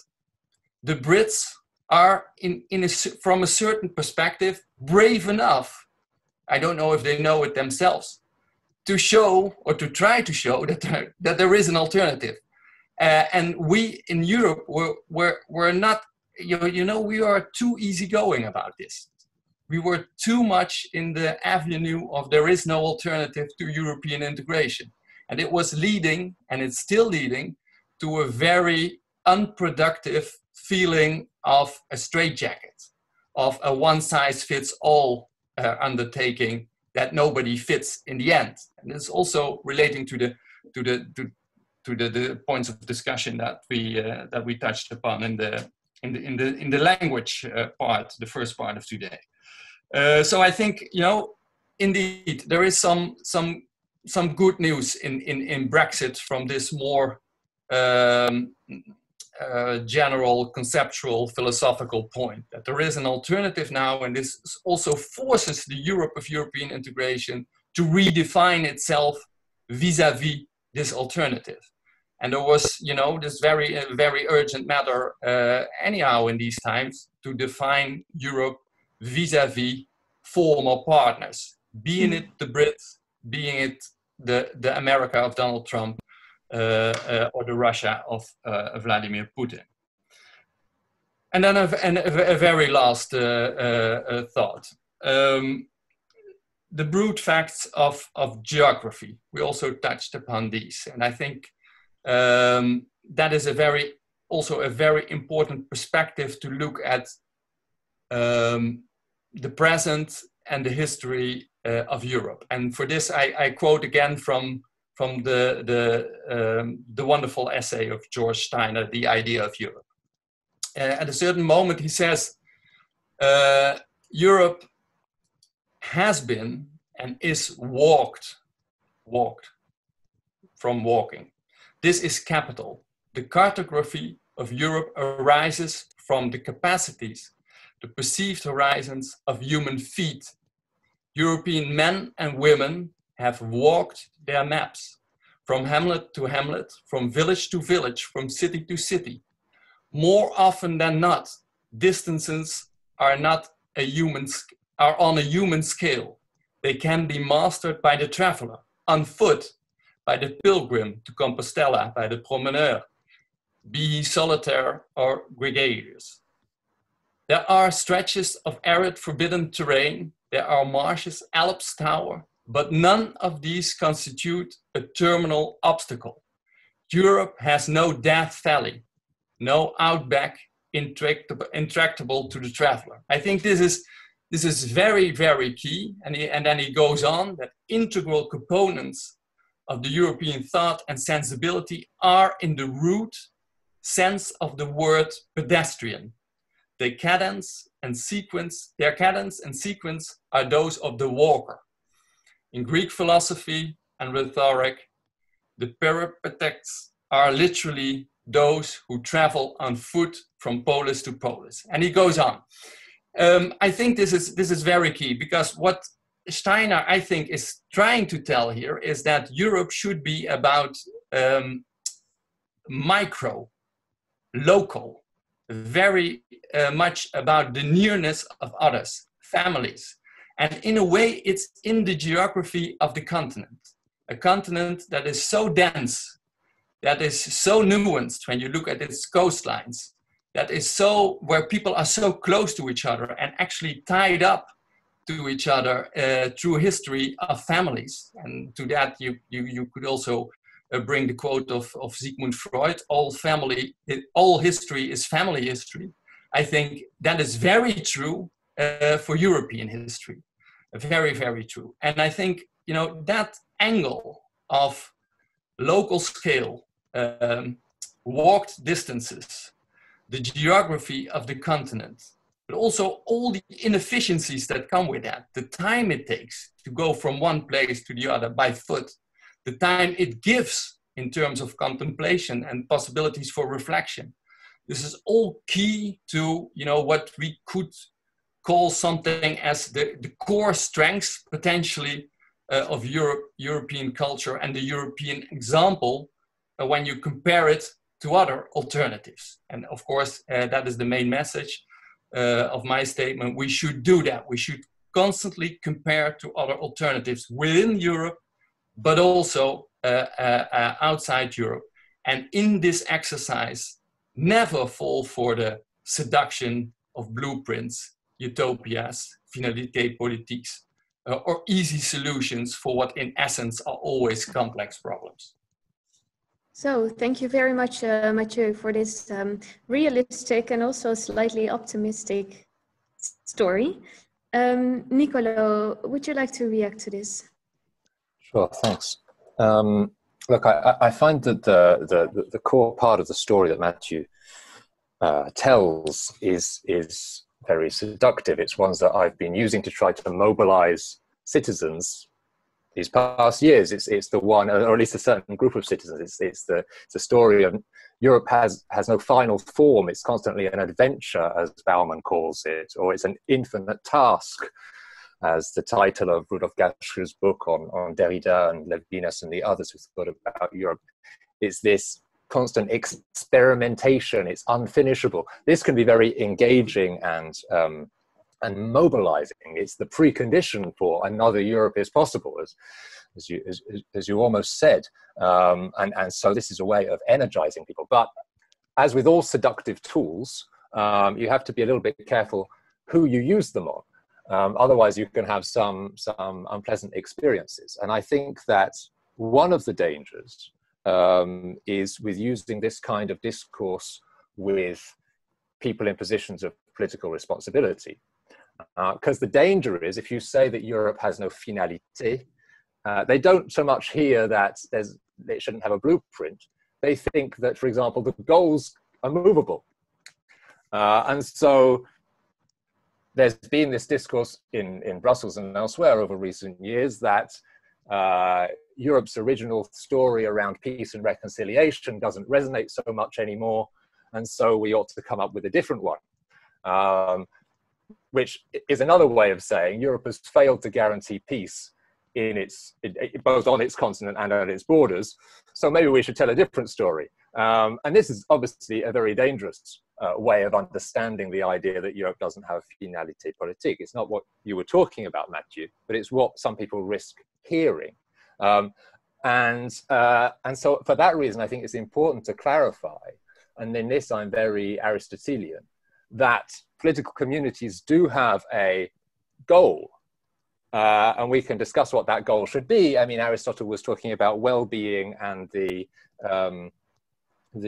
flourishing of the citizenry. That seems to me already not a bad goal. But if you want to take some words from the European story, well, maybe the one I just mentioned, peace, and also justice could be good examples. And that would mean acknowledging some of the ways that the European Union has failed in living up to some of those things. Also acknowledging that there can be different visions, different ideas about what peace might mean. And we can have a debate about it. You can say, well, peace should be understood only in its international relations sense. Or one could say, well, peace also means not battling with the policemen in the streets of Bulgaria or in Belarus, or it means not having linguistic violence. It means not having social violence. So we can have a discussion then about different forms of peace and what might be required of the European Union to guarantee the different kinds of peace we might want to promote. And then I think if we have this combination of some commonly agreed goals and different ideas of how to get there, we have a much richer, I would say, ideological debate about the kind of Europe we want to have. But I think that having the goals in that sense of finalité is important to be able to answer the simple question that many citizens might ask about the European Union, to which the politicians in the United Kingdom, notably, were totally incapable of responding, which is, what is the point of this form of cooperation? That's a way of asking about the finalité. So it's a different way than what you were talking about with finalité, but we have to keep it in mind. I want to finish with one last thing, because I think it's really important. If Europe should have another goal, it has to be, for me, and it's been slightly irritating me throughout the morning, I have to say, about changing our geographical representations of what Europe means. Francesca, for example, talked about 60 languages, I think it was, in Europe. Now that's a bigger number than the European Union will tell you, but there's more than 60 languages being spoken in the 3 streets around me in Paris here. You know, we need to radically change our idea of what Europe is and who lives here and its connections with the rest of the world. Part of that is also understanding Europe's history in going to often invading the rest of the world, and also a very critical reflection of former countries that were part of the European Union. I mean, you're taking the UK as a test case. What about Algeria as a much earlier test case to think through? And I think ultimately this comes down to, last sentence, a different conception of our borders. And that's where I'm not at all sure that the UK example is a good example for the European Union, because it's coming down to an argument around a border where peace was crucial. And I'm not clear at all that the UK, as is conceived by the people who are in charge of the UK, can leave the European Union really while preserving the peace that was installed up until now through the Good Friday agreements. That's a wider debate, but it's something that's important to me. Thank you so much for raising these points, Nicola. I wanted to see if Mathieu wants to react to this, and then I would like to go to Simon. Very, very briefly, I fully agree. Actually, with almost everything that Nicola said. Algeria, indeed, is a very interesting case, also from the perspective of imperialism and decolonization, and the relations these processes have, these very intimate relations these processes have to the project of European integration. I think that is a point well taken, and was not something that we addressed as yet, but very, very key. And I fully agree, you know, on the broader assessment of Brexit. You know, this is a dangerous undertaking, but from a conceptual view, it's also helping the Europe of European integration to a certain extent. Thank you so much, Simon. Yes, thank you. I just wanted to touch on the point of representation, because it came throughout the whole morning. From time to time, we touched on the point of representation. And I think it's very interesting or crucial that maybe in the end we face this problem, as Nicola just said. It's the biggest problem or the biggest challenge we have with representation. And I mean, I wonder what this could actually mean. I mean, obviously, the white supremacy of our podium in some sense is one point. But the other question is, what does real representation would mean for the future of Europe? So when we, and especially for the themes we are talking about, you know, when we talk about Europe. So I tend to ask myself, for example, why is there not a broader influence or political representation of Muslim communities in the European debate? Wouldn't that be a first step for having a broader diversity and bigger schemes and other themes and topics in politics? Because obviously what we haven't talked about at all so far is religion as one of the forces first in history of Europe, but now, right now, it's a big force coming back to our society, our secular, liberal European society. And I tend to look at it as a great challenge, but also an adventure to having debates about religion with young immigrants, Muslim context or other contexts, who, young people who have religion as a new theme again on our topic. So from time to time, I think that we are stuck in our, debate frames we have from the past, and we just reproduce them in some sense. We have our left and right schemes, we have the ideologies, we have the quotes from our books and stuff. But I mean, 60–70% of Europeans right now are coming from different, mindsets, and it would be interesting to to broaden up these debates. I mean, so when you look at what the people, if you want to call it like this, really are looking at as integrating forces, it's obviously sports at one point. I mean, in every immigration context, when you talk to teachers in schools or their sport is one of the main forces to integrate and to bring together people. So, and we tend as intellectuals not to talk about sports because we think it's a bit too far away or something, but why not talk about it more, and even on a broader European level, talk about sports, talk about religion, but really also not on this, Muslim and she's wearing this, and is it really helping or is it not helping, but just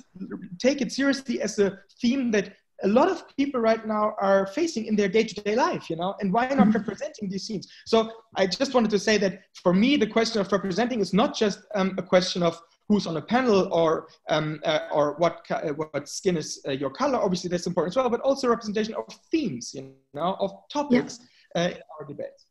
Thank you so much, Simon. I think this is a really important point you make. And what is maybe interesting to know is that part of the Discourse Forum on European Culture is also a large European initiative started actually by an 18-year-old Muslim girl who wrote a letter to all Europeans, which was spread throughout all national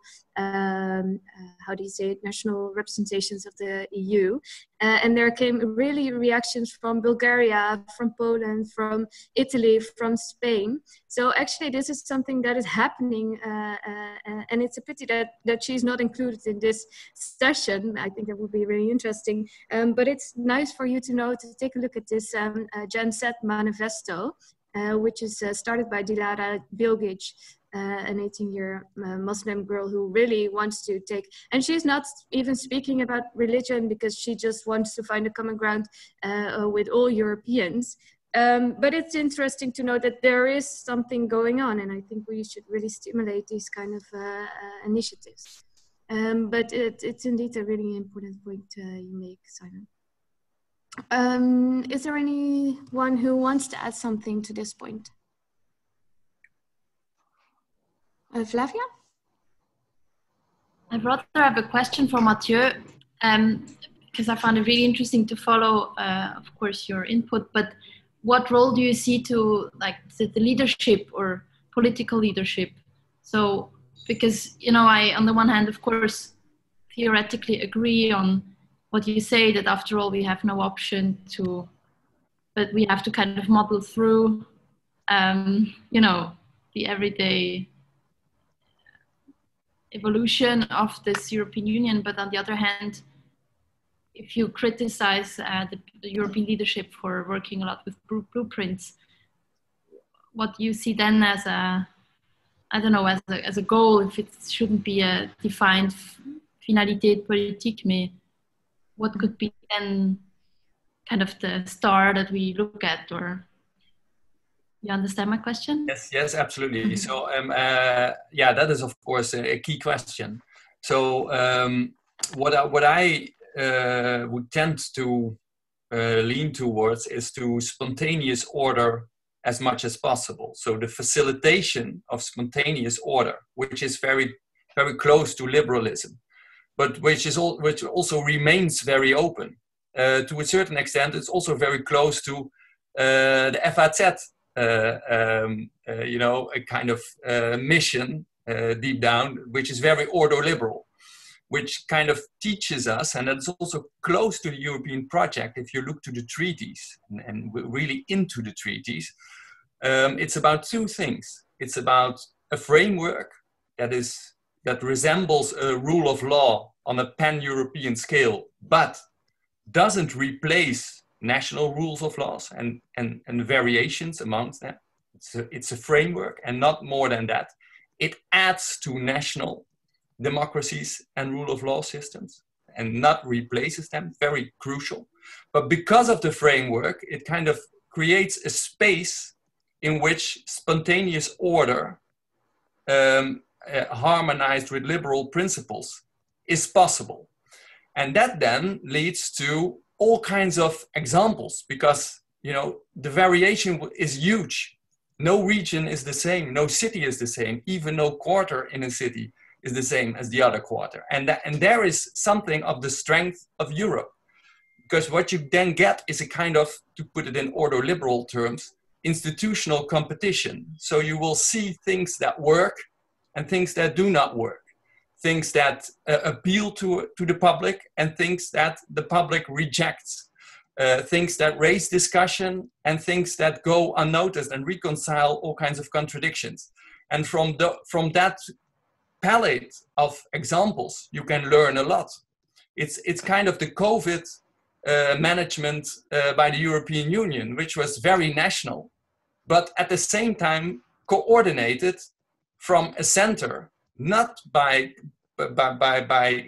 giving out all kinds of rules and regulations, but by gathering all kinds of examples, learning from these examples and trying to move forward on the basis of that. And I think that is not the same as muddling through. It's much more about learning. Muddling through kind of is a term that is in a way a very inept description, I think, of what is going on. It's in the end about learning from each other and the willingness to do that. But to keep to create that space where all these examples are possible, and I think that is also a key thing that I want to bring across. You have to have also an attitude of live and let live. You postpone judgment. You have an attitude also of wait and see.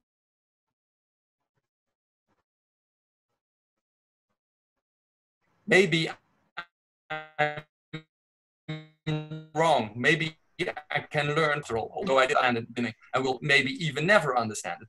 So the live and let live in Europe is, I think, very important because that comes with all kinds of, and Simon,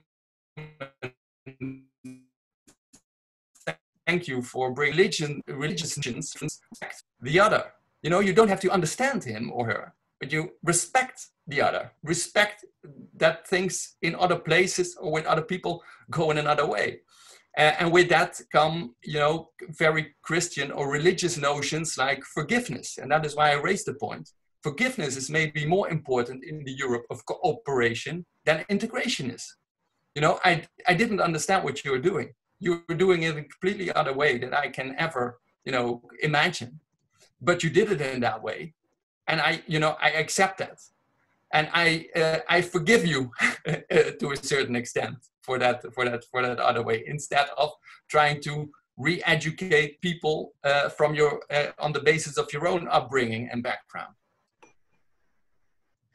So Mathieu, if I'm understanding you right, you also say that sometimes doing nothing or withholding from actions can actually bring Europeans closer together. So be more patient.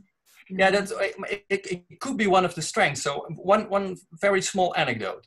I was in The Hague at the high point of the Euro crisis for a closed session with a high advisor of the Chinese government on foreign affairs. And he was there and he made his introductory remarks and he said, I want to know how you up till now have handled the Euro crisis. I'm deeply impressed. And everybody there thought that he was making a joke. But then everybody looked at each other, a Chinese high officer on foreign affairs making jokes. That is impossible. And it wasn't a joke after all. Because what he said was, you know, we Chinese we are planning on longer terms than a couple of years. We are looking, you know, to centuries or even millennia when we plan our politics. What we see now happening in the financial and economic crisis is a very a can-do kind of attitude in the Anglo-Saxon world. People buying up, states buying up complete sectors, for instance, in a capitalist economy, as the US was doing at that moment. We don't believe in this. We don't believe in this spellbound by the present. That will only lead to disasters in the future because you don't know what you are doing in the midst of a crisis. What we really value and what we are impressed by in Europe is that there are non-decisions. There is a series of non-decisions on how to handle the crisis. And we think that is a strength of your institutional model. And everybody in the room was kind of struck by this statement because it was a complete shift of perspective. So we were accused in international media in Europe from doing too little too late.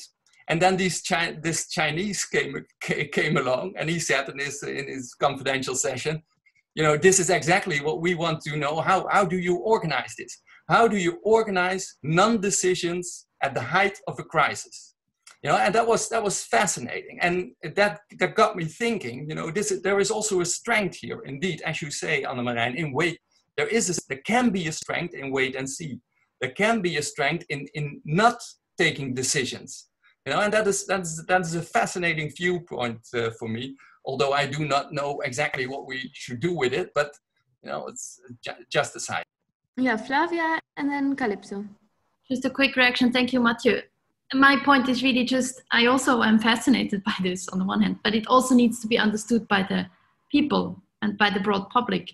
And I think that's a problem we're facing these days, that actually in times of uncertainty, people want leadership in one way or the other.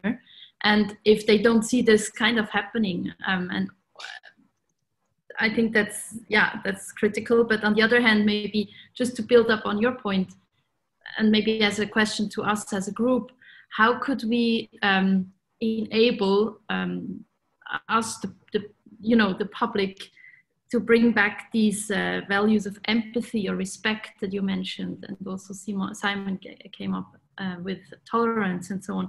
How can we bring this back to the political arena as well? And just from my background, I specifically think about the political arena because I think, after all, that's a really mediated, of course, sphere. And if we could make sure that these values get back in again, and that it's also seen as something, considered as something valuable, because people realize that we're all in this boat together and that we have kind of a trial and error component every time. But that would be maybe my question to us: how can we bring back in? Yeah. Calypso, can you maybe also react to this point that Flavia asks about how are we going to convey this to the audience? How are we going to explain that sometimes not taking action might be a good thing? Right. If only I had the solution, because indeed the fascinating conversation, you know, is all about tensions. And also, I think Mathieu, you know, for me, was saying most profound things, an important thing about spontaneous order, which is not anarchy. And of course, philosophers have thought about this, you know, forever. They're not politicians. And Niccolo was also super right to say, well, okay, but that's different from having actually a goal. And I actually know that Niccolo agrees with Mathieu, and he said it himself. So it's exactly the challenge that Niccolo was giving us, is Flavia's challenge, you know, because at the end of the day, people ask what in Europe all the time, fine, diversity and all this, even spontaneity, but what is the glue that holds us together as a polity? And to me, I mean, if I can just put some seeds in the conversation, you know, one is very simple. It's togetherness. You know, it's the Steiner quote. It's so amazing and beautiful that Mathieu read. You know, we're stuck together and very close to each other. And you know, Mathieu, I don't know if you know this great book by Nancy Rosenblum on neighborhood. When you were talking about live and let live, she wrote a book on the democracy of everyday life, looking at how we relate to our neighbors as the democracy of everyday life. And her biggest point is the way neighborhoods work is exactly through this live and let live idea. So one question about the kind of scaling we've been discussing about is how can we learn from togetherness in one space for togetherness in another space? And starting with neighborhood, which was of course very important in the COVID story. But then, you know, one of the lessons there, Mathieu, is that, and it's kind of a question to you, is that politically, and especially in the EU, where we have to do big things together, you know, what Michael Sandel wrote beautifully on mutual tolerance, but then there is a gradation between mutual tolerance, engagement, recognition, and, you know, at the end of the day, integration and diversity. It's a spectrum, and we need to be in different places in the spectrum for different things. And that's also complicated.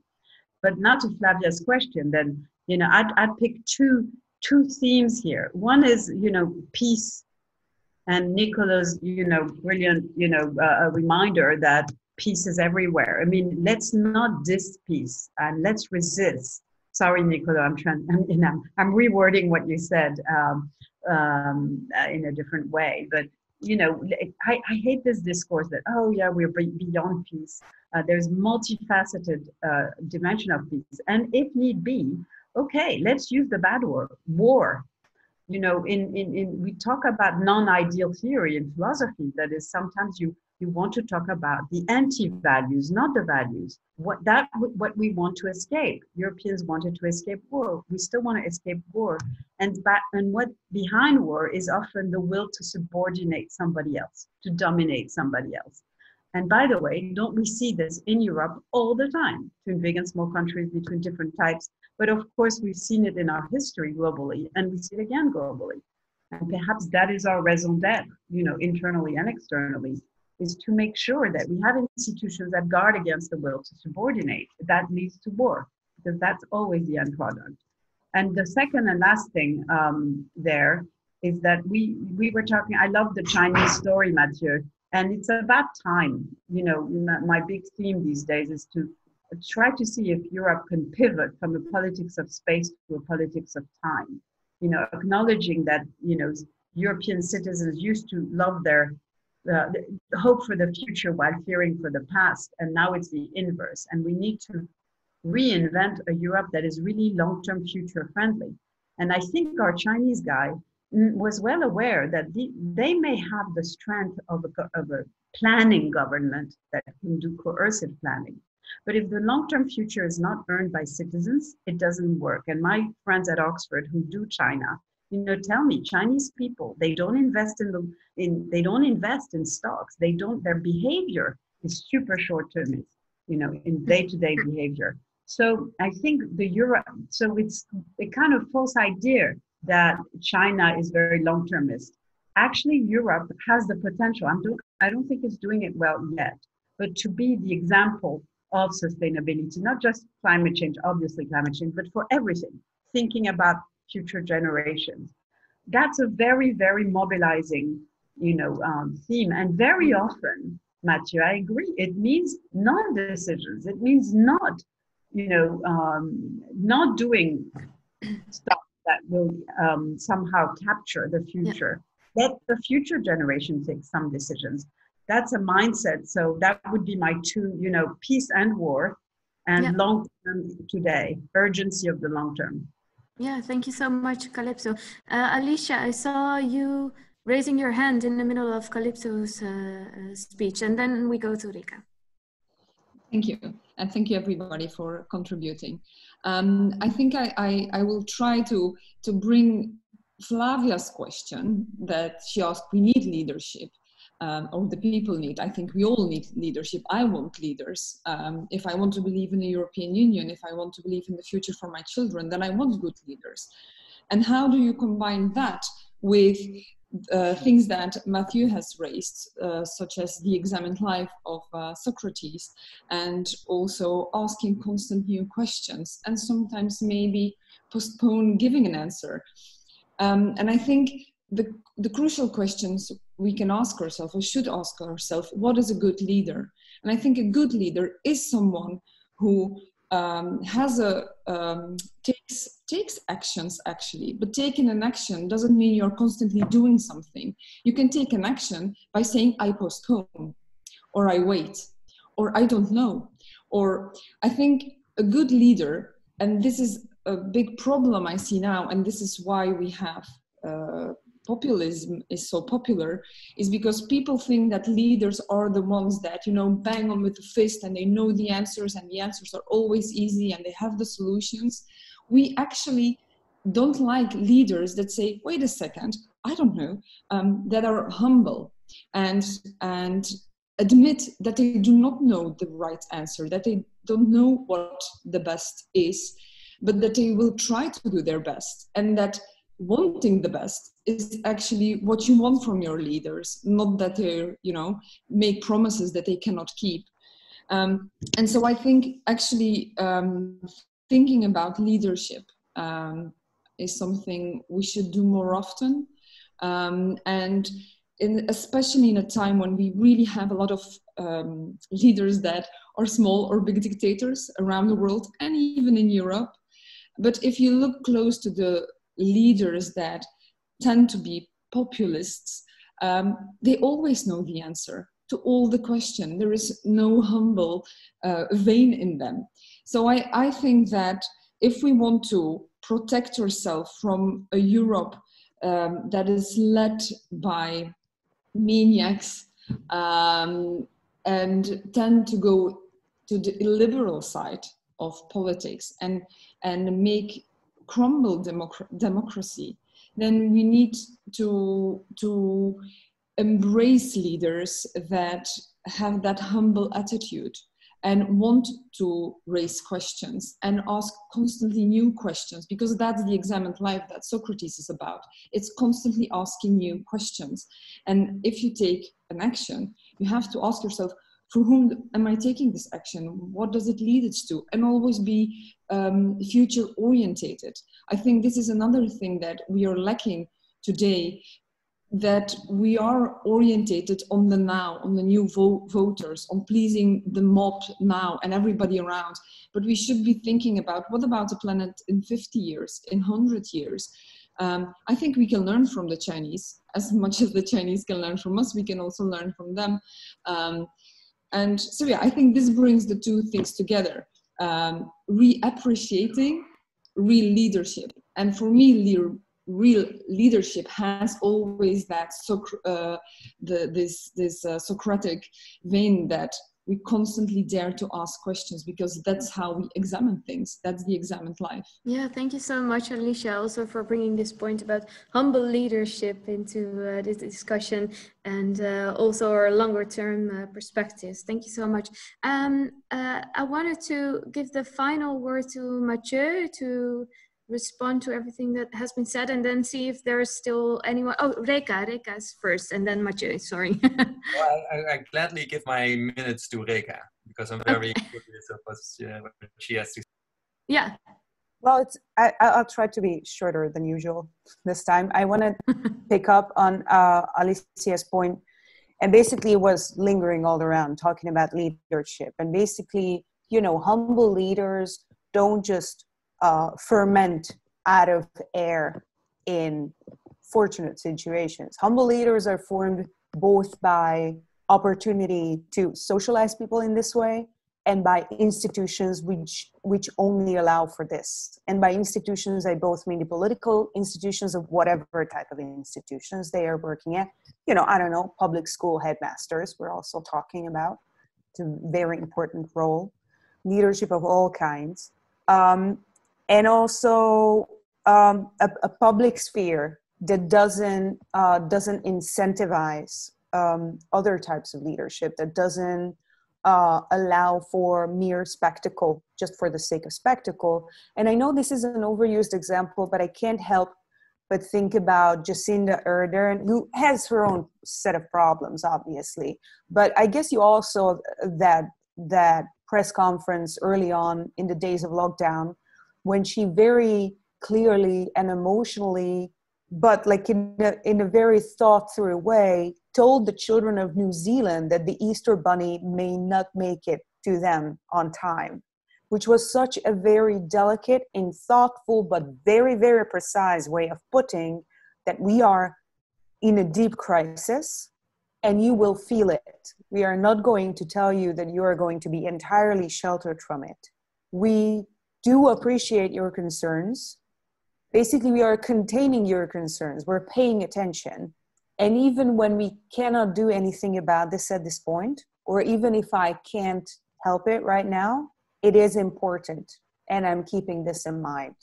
And that's the kind of containment. And of course, I'm always extrapolating from individual psychology or the individual experiences of fear or trauma or feeling in control or feeling taken care of. I don't feel taken care of when people bluntly take decisions for me and tell me what to do. I feel cared for when I have a built up trust with people and I can rely on them making good decisions for me, but it is assured that should they try to abuse it, I could quit the situation. So back again, we're basically at this matter of a union by choice. And, or for me at least, it pours down to this. And sincerely, there's just better ways to communicate a crisis or better ways to communicate non-decision too. Non-decision is a very strong tool of European diplomacy because European diplomacy is distilled in the centuries of experience and a modus operandi that is built on this. However, and it's very visible when newcomers enter the stage and don't know these kinds of rules of game, right? There's a lot of problems with this and it has its own advantages, but it is extremely hard to communicate to the masses who very rightfully feel that they are being left alone with their troubles. So the kind of more human tone or more humane tone, I think, is the first step to approach this. Thank you so much, Reka. And I wanted to thank you all because for today we have to wrap up. We spoke about many interesting and important ingredients for a new idea of what binds Europeans together and what should be done in order to make Europe work better, actually. We spoke about leadership, about the strength of non-decisions. We spoke about a multilingual Europe and the importance of translation, of understanding each other. And I think we touched upon many other really important issues.